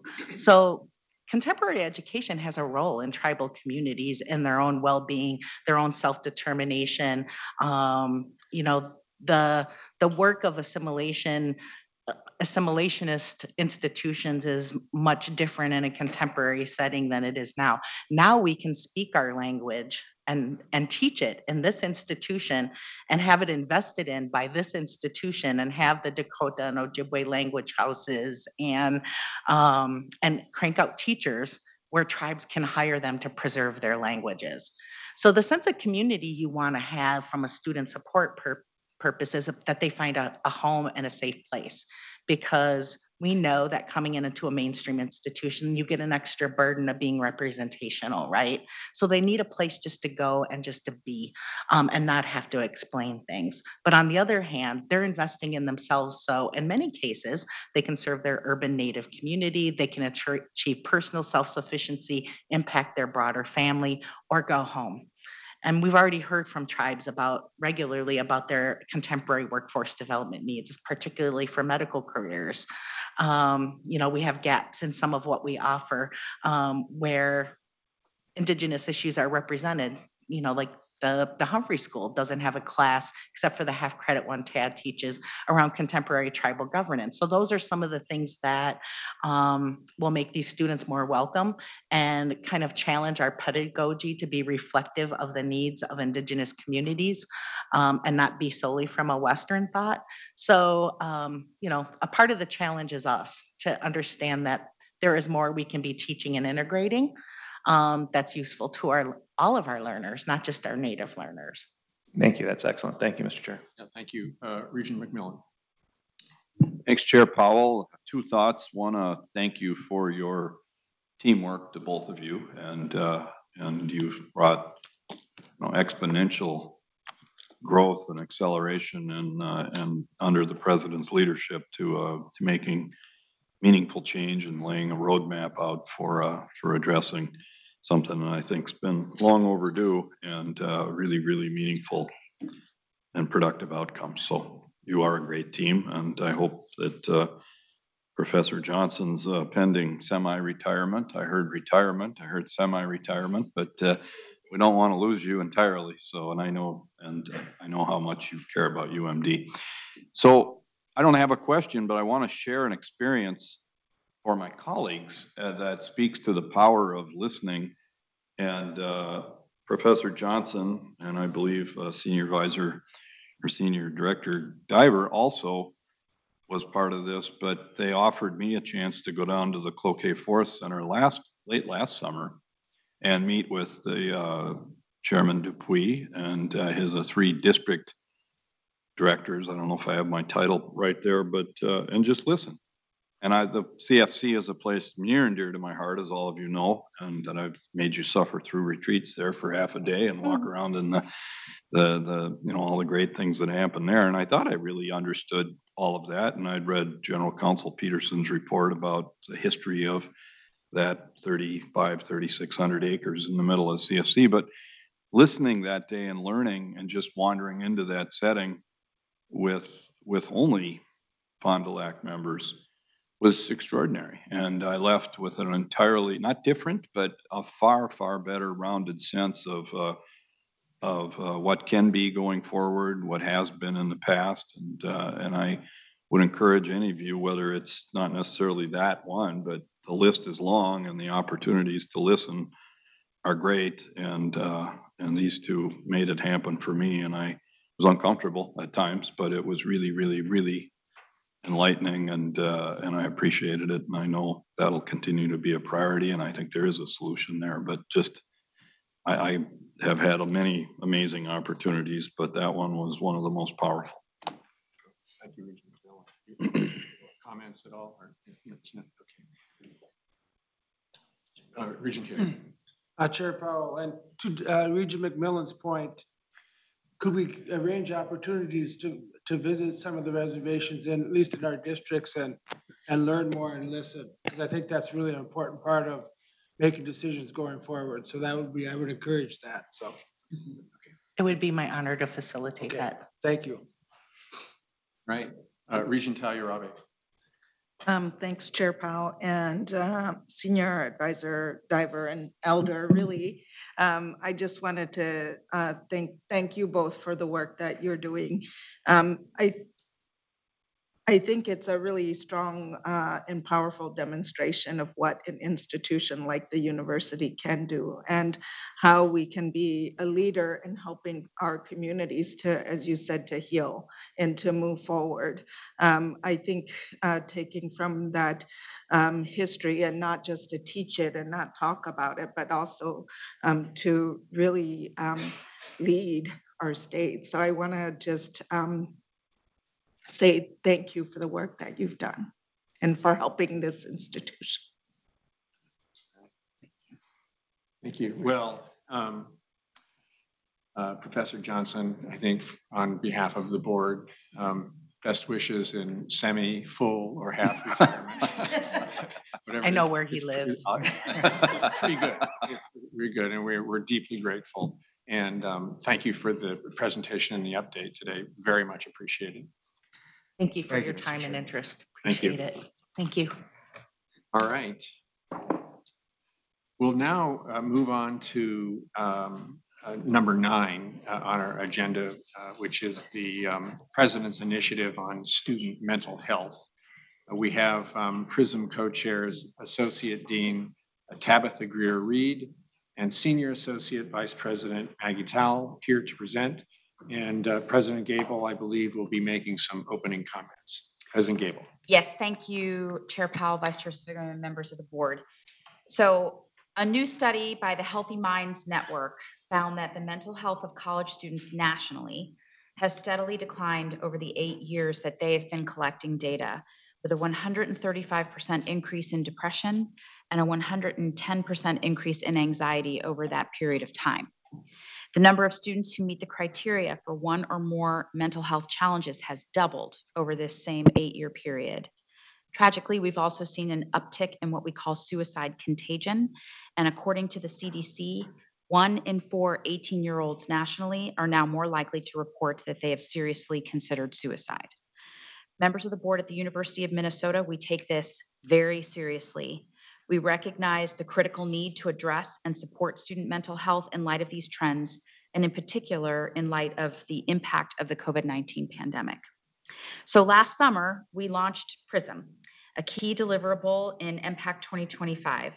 And we have since made important progress in this effort, including new investments in mental health resources, new technologies, and other additional supportive resources. In fact, at the Association of Land-Grant Universities, or APLU's Mental Health Summit last month, one of their recommended best practices was to create an institutional task force like the one we've created through PRISM. We're proud to serve as thought leaders in this important work in creating a community of care and in helping students to flourish now and in the future. And members of the board, we are really just getting started. There's still a lot to do to deepen this work and ensure its sustainability. So I want to give a broad set of appreciation and thanks to the PRISM committee and our work groups in that committee for their efforts to review existing and needed resources and advance what we need to do to recommend and launch pilot initiatives in order to achieve our goals. But my particular thanks to our co-chairs, Tabitha Greer-Reed and Maggie Towell, who are here today. And at this time, I would like to turn the presentation over to them. All right, very good. Over to you. All right, thank you, Chair Powell, President Gable, and Vice Chair Swigum, and members of the board. In 2021, President Gable launched the President's Initiative for Student Mental Health, or PRISM, which supports MPACT 2025 Commitment 1, Student Success, and Commitment 4, Community and Belonging. At the root of PRISM is the recognition that addressing and supporting our students' mental health is critically important, and our ability to understand the root cause and mitigation opportunities is crucial. As President Gable mentioned, the CDC has reported that mental health is worsening due to the pandemic, and it is disproportionately worsening among young adults aged 18 to 24. Many have sought professional care for their mental health, ranging from mental health challenges to mental illness. We know that marginalized and vulnerable communities are underrepresented in that number, so the opportunities and challenges are even greater. As a result, over the past year, we have convened a task force to address the crisis of mental health among college students. The following slides have data from across our system regarding what students have reported about their own mental health. This slide and the following two slides show results from the 2021 College Student Health Survey. Each campus within the system gets their specific data, so they would know the nuances related to why some numbers have increased or decreased for their populations. Our intent today is to give you a snapshot of some of the data across the system. Before I dive into the data, I would like to provide some additional national context. In December of 2021, the Surgeon General's Advisory on the Youth Mental Health Crisis reported that before the COVID-19 pandemic, mental health challenges were the leading cause of disability and poor life outcomes in young people. And from 2009 to 2019, high school students who are now college age reported a 40% increase in persistent feelings of sadness or hopelessness, which equates to more than 1 in 3 students. These statistics show that even before the pandemic, this crisis was growing, and our own numbers confirm that. As you can see, men average 6.3 to 8 days of self-reported poor mental health per month across the university system, and women average 9.9 to 12.2 days of self-reported poor mental health. Females across all campuses have a higher average number of days of poor mental health. We have seen consistent growth in this measure since 2007, but a statistically significant jump occurred between 2018 and 2021 for all students. Here are validated types of stressors that students say they are experiencing. It can be a conflict with a roommate, death of someone close, conflict with parents, or a mental or physical health diagnosis, among others. One silver lining is that being put on academic probation or failing a class are slightly lower stressors since the 2018 College Student Survey. Only about 1/3 of students report that they have 0 of these stressors we just showed you. And 35 to just over 45% of students are dealing with 1 to 2 stressors, while another 23 to 28% are dealing with 3 or more stressors, which can certainly impact their mental health and possibly their academic progress. The survey has found a connection between the more stressors students experience, the more likely they are to engage in high-risk behaviors or have a mental health diagnosis. College is stressful enough, but then the pandemic hit in 2020, adding additional stress to our students. Under the leadership of Dr. Catherine Lust, Research Director of Boynton Health, Dr. Carolyn Porta, Associate Vice President for Clinical Affairs, and Dr. Patricia Frazier, Professor, Department of Psychology in the College of Liberal Arts. A survey was conducted in May of 2020 to examine the impact the change to online classes had on students. Because it was still early in the stages of COVID-19, not all university campuses had the bandwidth to participate in this particular survey. So the data on the next two slides reflects students on the Duluth and the Twin Cities campuses. You will note that most students were mildly or moderately stressed due to COVID-19, but students with disabilities were impacted the most as they ranked their day-to-day life very and extremely stressful compared to students without a disability. The survey also listed 15 various stressors, and you will note the stressors in the column on the far right were the ones that students were feeling they were dealing with most of the time or always. The stressors with the highest percentage of respondents involved feeling less motivated at 59%, and 56.5% were having challenges with online classes. In addition, they were concerned about the future, especially related to disrupted internships and job opportunities, and they were feeling bored, cooped up, or antsy. Chair Powell, I would like to turn to Dr. Greer-Reed to discuss PRISM's work this year. Dr. Greer-Reed. Thank you, Chair Powell, members of the board. PRISM will centralize work already happening across the university, as well as identify new areas of inquiry, research, and partnership. It'll shine a light on the importance of mental health care in the broadest sense, working to destigmatize mental illness and to meet students where they are. The PRISM task force is committed to establishing and even improving services, programs, policies, and academic practices that position the University of Minnesota as a national leader in a culture of care, using a public health perspective grounded in data, research, and practice. As the co-chairs of PRISM, Senior Associate Vice President Maggie Towle and I agreed to work for 3 years, at which time the work of PRISM will transition to the Office of the Vice President for Student Affairs. So between 2021 and 2024, we anticipate that PRISM will synthesize work already happening across the university, as well as identify new areas of research, inquiry, and partnership. And we are working from a culture of care that doesn't exclusively look to mental health practitioners to serve our students, where our primary areas of focus, as you can see here, are prevention and upstream efforts, research allyship and early detection, services and treatment, and communications. What we know is that the answer is not simply to continue to increase the number of mental health providers on our campuses. We need to address mental illness, including root causes. We need to support mental health, and we need to focus on prevention. And this means that we will proactively work to expand access to preventative support and resources. And at the same time, we'll continue to have a robust network of mental health providers who can focus on students living with mental illness and related challenges. So after putting out a system-wide call for task force members and subject matter experts, we received more than 300 impassioned applications. So from there, we constituted and stood up a task force of 25 faculty, staff, and students from across the university system, including an invited representative from the Minnesota State system. We also added 47 subject matter experts with whom the task force engages to inform their work. So among our SMEs and our task force members, we've been really sensitive to system representation as well as student representation, including, for instance, the Dean of Student Engagement and Wellness at Crookston, Savala DeVoge, Clinical Case Manager and Counselor Veronica Galdalise-Langer from Duluth, and RSA Student Representative Jake Atencio from Rochester, along with 5 other students across undergraduate, graduate, and professional levels. Among our SMEs, we have Lisa Irwin, Vice Chancellor of Student Life at UMN Duluth, Javier Gutierrez, Assistant Vice Chancellor of Student Success and Engagement and Equity at Rochester, Betsy Ferwerda, Crookston, Jennifer McCleary, a professor at Duluth in the College of Education and Human Services, Dr. Robert Dunbar, who's been really excellent on the research work group at Rochester and the Center for Learning Innovation. And we've talked a lot about Morris. Happy to have Dr. Tammy Burberry, who's going to lead one of our work groups from Morris. So we just have a number of representatives from across our system.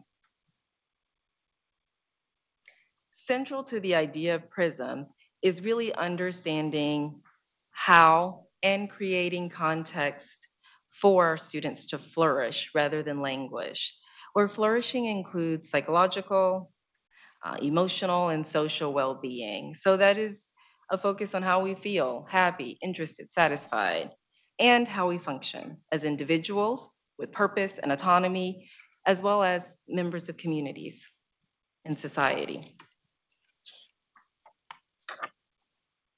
So during the first year, we've learned much about the value placed on PRISM by our students, our faculty, and our staff. And while we're not surprised at the incredible interest in both the topic of mental health and in the task force, we've been thrilled with the engagement that we've seen so far. In addition to the many applications that we received to be part of the task force, students have reached out to learn more about PRISM and the university's commitment to their mental health.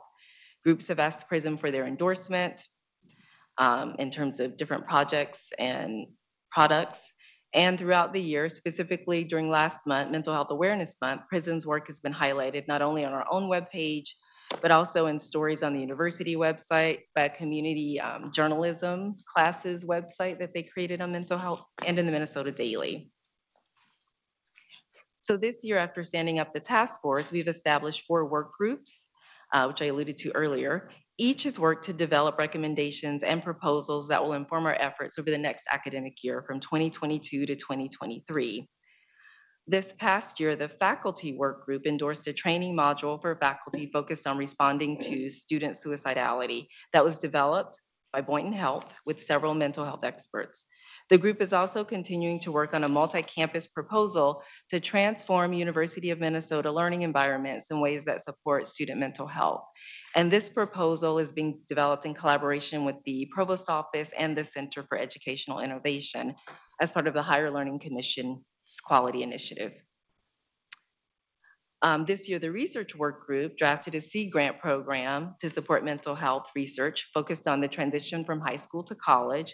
As we know, the pandemic has significantly complicated this transition.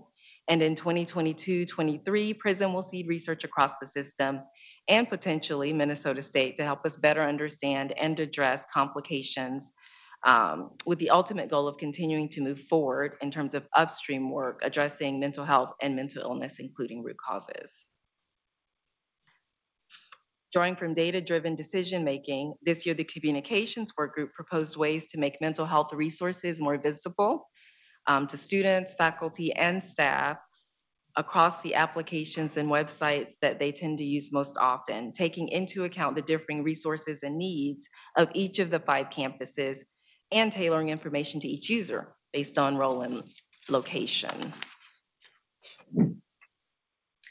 Finally, the service delivery work group explored a number of possibilities for expanding care, including providing system-wide telehealth options and expanding the mental health advocates program currently run by Boynton on the Twin Cities campus to reach more individuals, not just on the Twin Cities campuses, but also across the entirety of the U of M system. This group also focused on students helping students through peer-to-peer programs focused on mental health, one of which we'll talk about next. So excitedly, implementation has already begun on several of the proposals. In late summer, Making Effective Mental Health Resources training for faculty and staff will launch. With respect to students, we continue to support and promote You at UMN, which is now focusing on new and transfer student awareness of this platform. The Office for Student Affairs spent 2 years working with students, I should say, to find an appropriate platform that would house all of the mental health and well-being resources in one place.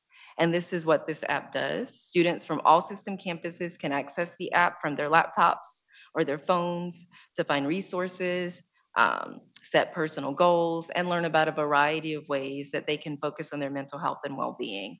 And it's important to note there was broad consultation on the app over the course of its development and launch, including this past fall when faculty members from the Faculty Consultative Committee went into the app and were really quite pleased with the content. So working with the Office for Student Affairs, we'll continue to explore how You at UMN and other frequently accessed websites can support current PRISM work and be the eventual home of PRISM outcomes. In addition to amplifying existing resources for students, we'll be piloting a peer training program in the College of Science and Engineering and looking to create broader peer-to-peer training in the future. So finally, as stated earlier, we plan to finalize and launch the PRISM Sea Grant program during the 2022-23 academic year. We're finding opportunities to continue to amplify initiatives that address the needs of diverse populations will also be top of mind for us. With that, we look forward to updating you on these efforts in the future and are happy to take any questions. Very good. Thank you very much. Thank you. It is such a complex problem, and first of all, and that does not have, it requires a very complex solution, and so I think we appreciate the scope of the work that you're doing and the breadth, very, very much appreciated. I think we have a few to go, Regent Verhalen and then Regent Davenport. Thank you, Chair Powell, and thank you to our speakers for all of this information. As a resident advisor at Duluth for 3 of the 4 years I was there, I certainly saw a lot of these stressors experienced by students. It was interesting to me to look at that list of identified stressors and how many things were still not on that list that are still perceived as stressors. Food insecurity. It's a debt, not including credit cards. Credit card debt can still be a significant stressor. Friend conflicts, all kinds of other things. And so looking at these statistics makes me wonder, what else are we missing? How else are these impacting students, et cetera? And I know you all are acutely aware of those additional items that are not necessarily captured in these statistics for students that are still facing mental health concerns. Also, as a resident advisor, I was a peer really to these students that were in my residence hall dorms. And I was trying to help them find resources, et cetera. And so seeing things like this app out here that really puts together all of the resources is really great to see and really gives that interface for those who end up being in a situation, whether it's because of a position at the university or because of an interaction they have with a friend or colleague, et cetera. I have 2 questions. The first may actually answer my second question. What is being done throughout the system to communicate the availability of this app to everyone? And how loaded is it with information related specifically to some of the other system campuses for on-campus resources, not just virtual resources back to the Twin Cities campus? Chair Powell, Regent Verhalen, we are actively promoting that You at UMN app right now with the new freshman class coming in. And your question about the app, it does have the specific resources for each of the system campuses. So I don't know if the link was working in the docket. You could actually go on yourself and take a look at it. But I think the only one that came up was the Twin Cities, but we do have them for the other system campuses as well. And then we're going to do a very active promotion and marketing campaign this fall for staff and faculty as well. And we really want to encourage faculty to hold up their phones with the app and say it's this easy to access these resources. And this is something we've been working on for years, and we're really happy that this is the first time we have a centralized place for all of our resources. Thank you, Dada. Regent Verhalen? Answered both questions. Perfect, Thanks. thank you. Regent Davenport. Thank you. Thank you for that good presentation, and really appreciate how much progress has been made, yet there still are a lot of concerns. My questions is about looking at the root causes, and you had the list of COVID-19 stressors, which I might guess is related. But what might be some examples of root causes you might anticipate finding as you look at depression, suicide, and other mental health issues? And then how might what you find, and you're speculating, I imagine, with great knowledge to say what you might find, how will that intersect, or looking at intersecting with the type of student services we offer now or need to offer in response? Oh, Thank you, Chair Powell, Yes. Regent Davenport. I appreciate that question. You know, I think over the last decade or so, there has been an established relationship between things like depression and, say, academic performance, where academic performance can be impaired. And with COVID-19, really, I mean, sometimes people just refer to it as the before times, right? Really sort of changing, changing everything.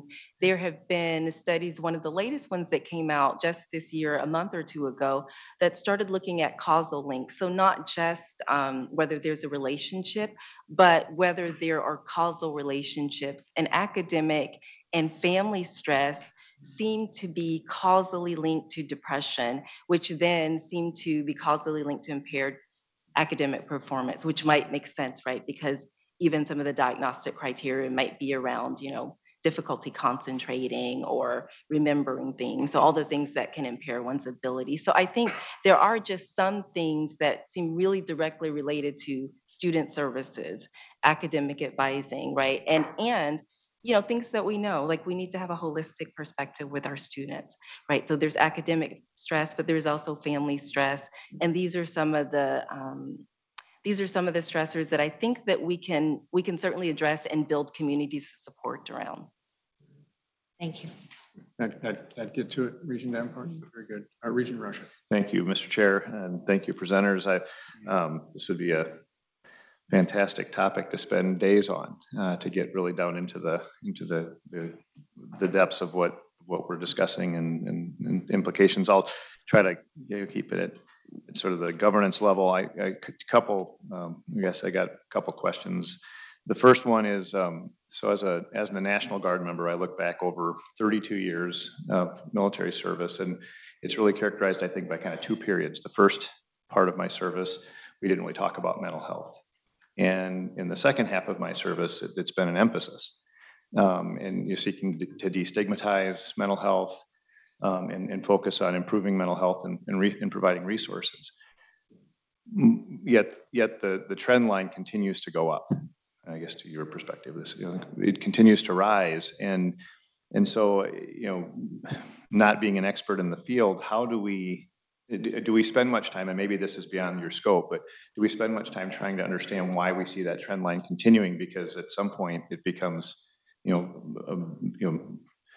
virtually impossible to really, move beyond this trend. And obviously ensuring that what we're doing as a matter of responding to depression, stress, all these sorts of things. How do we have the ability to understand why we see that trend moving in that same direction? Presenters. Chair Powell, Regent Rocha. Sorry, this is No. my first time I'm managing. I read the protocol. I'm very Working on my very editing. comfortable. Very comfortable. This is not a stressor. Okay. Easy for you to say. I appreciate your question because it gets at the complexity of the issue, and I think what has to be the complexity of the solutions. And I am a very recent administrator, so I'm just finishing my first year as an associate dean, and before that had a long and really fruitful 15-year career as just an academic. And so the one thing that I appreciate very much is that we're in an R1 university where we are afforded the opportunity to do the research and have the time and resources to dig into those complex questions. And the brain power and the intellectual ingenuity to develop complex answers, all at the same time. While as an administrator and the co-chair of PRISM, I'm focusing on just the really practical pieces too. Like, how do we serve our students now? How do we address mental illness and support mental health all at the same time? So I appreciate your question because there's a long end part of that, which, I mean, I think you rightly get at, like trying to understand the why to these sort of multifaceted, complex questions that will require multi-pronged solutions takes more time. And this is an urgent need where we also need to be doing in really informed ways. Mr. Chair, thank you. That's very helpful. And stemming from that, as an institution, our mission historically and presently is to help prepare people for their lives, to contribute to society and move on to their lives. I've always been curious as to when we provide this critical resource, if that's the right term, in ensuring our students have access to this when in need. I always wonder, well, how do they make the transition from this environment out into their lives? Do we have a way of assisting folks that go from the support that they would receive here to moving out to any range of places that may or may not have the same access in ensuring that they're going to be continue to be successful, even though they're not necessarily within the warm confines of the institution?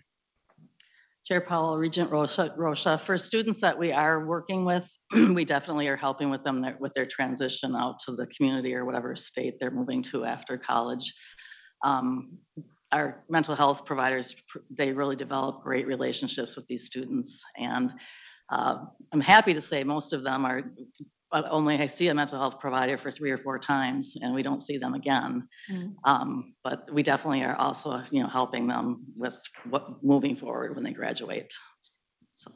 Thank you very much. Thank you. That's excellent. Thank you, Mr. Chair. Regent Talliarelli. Thank you, Chair Powell. I'm not sure if the speakers can answer this question, but I was curious about, I know that it seemed like during the pandemic, there were increased resources both provided by the Department of Education or others for the mental health support. And it also sounds like there's new resources that were designated by the Department of Education for continued mental health services. So I'm just curious in that trajectory, like how are we supporting this and making sure that it isn't just, I think the work is great and it's very necessary, but also making sure that there's long lasting support for the mental health resources that we're providing for students. So I'm not sure who can answer that. I'm curious about that. Regent Talliarelli, thank you for the question. I think President Gable would like to jump in on that. Thank you, Chair Powell and Regent Talliarelli. So as Tabitha described earlier, PRISM itself is a bridge project where we're concentrating effort into the pillars that she and Associate Vice President Towle described in order to get things going. And then the plan is that at the end of a 3-year period, in order to create sustainability, it would move into the Office of Student Affairs. That is the purpose of arcing it that way, is in order to ensure that it isn't all exploration and in fact becomes operationalization. And so for a 3-year project, we're funding internally.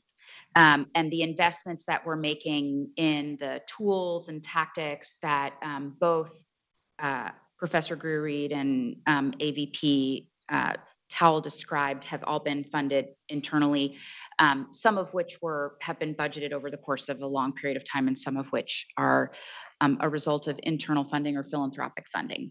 However, in order for this to truly become sustainable, it's not as if at the end of the 3 years we magically have everything solved. In fact, this is in itself a bit of a stressor that we often discuss because the time moves very quickly in these long arcing projects. And so the idea of pursuing state or federal funds, grants from foundations that are specifically focused on this type of work. We also have donors to the university who contribute specifically to this type of work in order to ensure that the initiatives that we identify today or the ones that we know will come from the transition into the Office of Student Affairs have sufficient resources as part of what the underlying work is. Similarly to what Professor Greer-Reed described and AVP Towle described around communication, that is a parallel thing, but that is something we have going at the same time to ensure that people know what's going on and how to access the resources. Does that? Yes, thank you. That's helpful. If I could comment, President Gable, because you just answered my question, but I'm going to ask it anyway. Okay. But it's. I think maybe the point is, and I think you can tell from the questioning, we're deeply concerned about this. We greatly appreciate, the kind of systematic approach and wide-ranging approach that's being taken, to the point that the president just made, which I think really clarified that, the work groups are going to sort of bring us these deliverables in terms of tools and techniques and approaches, which then need to be operationalized by the Office of Student Services. My guess is we're very keen to follow that closely. We want to make sure that, this kind of happens, don't want to stress, but either on or ahead of schedule. We really, appreciate that this is being done and look forward to reports on implementation. Regent Hipsch. Thanks, Chair Powell. And this might be a question for President Gable, but as we're addressing mental health needs across the state and across our institution, it seems to me, as a former county commissioner for 12 years, there's a severe shortage of mental health professionals. So what are we doing to address that so we can address the bigger picture of Is that you or them? Or? Well, thank Go. you, Chair Powell and Regent Hipsch. I don't know that any of us have the answer to that question, but I'll take a shot at it. So to some degree, and then I'll allow and ask Professor Grury to correct me where I'm wrong. But so we have a shortage of licensed mental health professionals. Without question, it's a national, arguably international problem. And it's right up there with teachers, nurses, and police officers, right? There we have these high need areas where there is an ebb in the student interest in pursuing those careers for a variety of reasons. So we do all the things we do in any area where we know there's a high workforce need, where we have capacity, and try to encourage students to enroll, but in order to increase the number of professionals. But one of the things we also have come to realize through the course of this very acute challenge is that we can't mental health clinician our way out of this. That simply hiring more therapists or other types of care providers won't solve this problem. That we need to make sure we have enough to meet our current needs, but we also need to get at underlying cause and use a public health approach and go upstream so that we can figure out why the demand keeps growing, or we'll never catch up. So it's both at the same time. All right. Anyone else? Thank you very much. We really appreciate your work. Thank you. All right. So that brings us to our committee business. We'll begin with a report of the Audit and Compliance Committee. Regent Kenyanya, can you hear us? And if you can, please share your report with us. Thank you very much, Mr. Chair. The Audit and Compliance Committee did not consider any action items this month. We had 2 discussion items focused on internal audit activities. First, Chief Auditor Galswick provided an update on our internal audits and follow-up performed since our February meeting. He reported in February that 29% of the outstanding recommendations listed as essential were resolved by university departments. This is significantly lower than the expected rate of 40%. However, Chief Auditor reassured the committee that the unresolved findings are being addressed, although the progress remains somewhat slow. In our second item, Chief Auditor Galswick outlined the fiscal year 2023 internal audit plan. The plan includes 18 unit and process audits balanced across the system. He provided an overview of the strategic development of the plan and explained that it is risk-based and reflects the principles of the integrated framework of internal control, in addition to addressing areas that the board and university leadership have noted institutional risk may exist.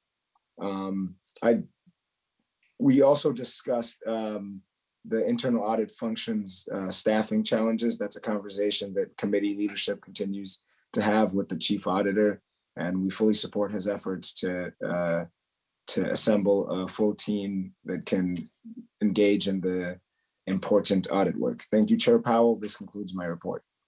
Thank you, Regent Kenyanya. Regent Hipsch, will you report on the Litigation Review Committee? Chair Powell, the Litigation Review Committee met yesterday. At this meeting, we adopted a resolution that authorized the closing of the meeting to discuss matters subject to the attorney-client privilege. Thank you, Regent Hipsch. Moving on to the report of Finance and Operations Committee, Regent McMillan, please provide the report. Thank you, Chair Powell. The report of the Finance and Operations Committee includes 4 items this month. I will take one item first and then the three that were approved unanimously second. The committee voted to recommend approval of the resolution related to the fiscal year 2023 annual operating budget. And on behalf of the committee, I move adoption or approval of the resolution. All right, on this item, we'll take a roll call vote. Ms. Dirksen will call the roll. On the resolution, Regent Davenport. Yes. Regent Davenport votes yes. Regent Farnsworth. Yes. Regent Farnsworth votes yes. Regent Hipsch. Yes. Regent Hipsch votes yes. Regent Johnson. Yes. Regent Johnson votes yes. Regent Kenyanya. Yes. Regent Kenyanya votes yes. Regent Mayron is absent. Regent McMillan. Yes. Regent McMillan votes yes. Regent Rocha. No. Regent Rocha votes no. Regent Swigum. Yes. Regent Swigum votes yes. Regent Tayurabi. Yes. Regent Tayurabi votes yes. Regent Verhalen. Yes. Regent Verhalen votes yes. Chair Powell. Yes. Chair Powell votes yes. All right, by a vote of 10-1, that motion is approved. Regent McMillan, any additional committee business? Yes, thank you, Chair Powell. The other three items that we considered were unanimously recommended by the committee for approval by the full board.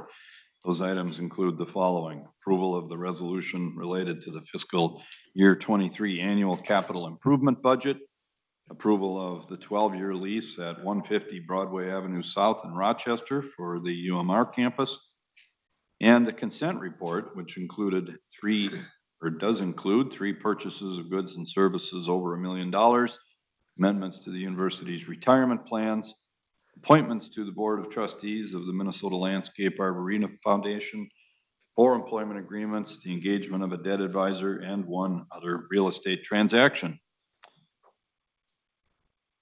Thank you, Regent McMillan. Are there regents who wish to separate an item recommended by the committee from the motion? Seeing none. Then, any Chair Powell, on behalf of the committee, I move approval of those items. Okay, they've been moved. Second. Second. All those in favor, please say aye. Aye. Aye. All right, that motion is approved. Regent McMillan, any additional business? There were no other action items this month, and despite critique from colleagues, I think we got a lot done in fast order. Thank you very much. In record time, yes. For the Mission Fulfillment Committee, Regent Davenport, please, with your report. Thank you, Chair Powell. The Mission Fulfillment Committee report includes 2 items that were unanimously recommended by the committee for approval by the board. These items include the adoption of amendments to Board of Regents policy, student code of conduct, and consent report, which includes academic program changes and conferral of tenure. All right, thank you. Would any regent want to separate one of these items recommended by the committee within the motion? Seeing none, any questions or comments? Regent Davenport. I move to approve the committee report. All right, second. Second. All in favor, please signify by saying aye. Aye. Aye. Any opposed? All right, that motion carries. Regent Davenport, any additional business? Thank you, Chair Powell. That concludes my report. Very good. And finally, Governance and Policy Committee, Regent Verhalen, your report, please. The Governance and Policy Committee did not consider any action items this month. Thank you, Chair Powell. That concludes my report. All right, very good. Thank you. All right, that concludes our committee reports and brings us to old business. Is there any old business to come before the board? All right. New business. Is there any new business to come before the board? I think there is. Yes. Chair Powell, I guess I would move a resolution first and then go from there. All right, it's been moved. Second. And seconded. Regent Farnsworth, would you like to address the motion before I open it up to board discussion? Yeah, and I'm wondering, I don't know, I know these have been read into the record in the past. I don't know if we need to do that or not. Great, no problem. So thank you, Chair Powell. And yes, I would like to address it briefly and then open it up or defer to you for opening it up for conversation. So thanks, Chair Powell and colleagues. I'm bringing forward this resolution today for consideration because after 15 months on this board, I've had a chance to sit back and observe our governance and engagement practices and believe there are steps we can and should take to strengthen how we approach authentically listening to and receiving information from members of the university community. Based on hopefully all of your review and others of the resolution, the therefore clauses contained within the resolution are very straightforward, and you can view those on the bottom of the second page going on to the third page. This resolution does two things. It declares our support as a board for the value of public address and engagement through public comment, and then asks the Office of the Board of Regents to develop a proposed framework for a regularly occurring public comment period to be implemented into the Board of Regents standard governance cycle. Regarding the proposed framework development process, or the proposal framework development process, I include language that suggests that the process happen through the board's governance and policy committee or another appropriate venue in consultation with all members of the board. Once that framework development process is worked through, it would then be presented to the Board of Regents for review and consideration. One additional point for colleagues and others who may be interested, please note that there is no specific prescribed timeline for this work stated within the resolution. This resolution simply and broadly lays out an outline and launches the work to develop a public comment proposal for the board. As I stated yesterday during our public comment discussion, we should never underestimate the importance of ensuring the people we serve feel heard and recognized by the board. Establishing a regularly occurring public comment period will develop or create a dependable and familiar venue for the university community to be heard publicly by the board on issues of importance. Additionally, I believe the establishment of a regularly occurring public comment period would be an improvement to the board internal processes by way of avoiding the subjective one-off task of dealing with the public comment type requests we've received in the past and will undoubtedly receive in the future.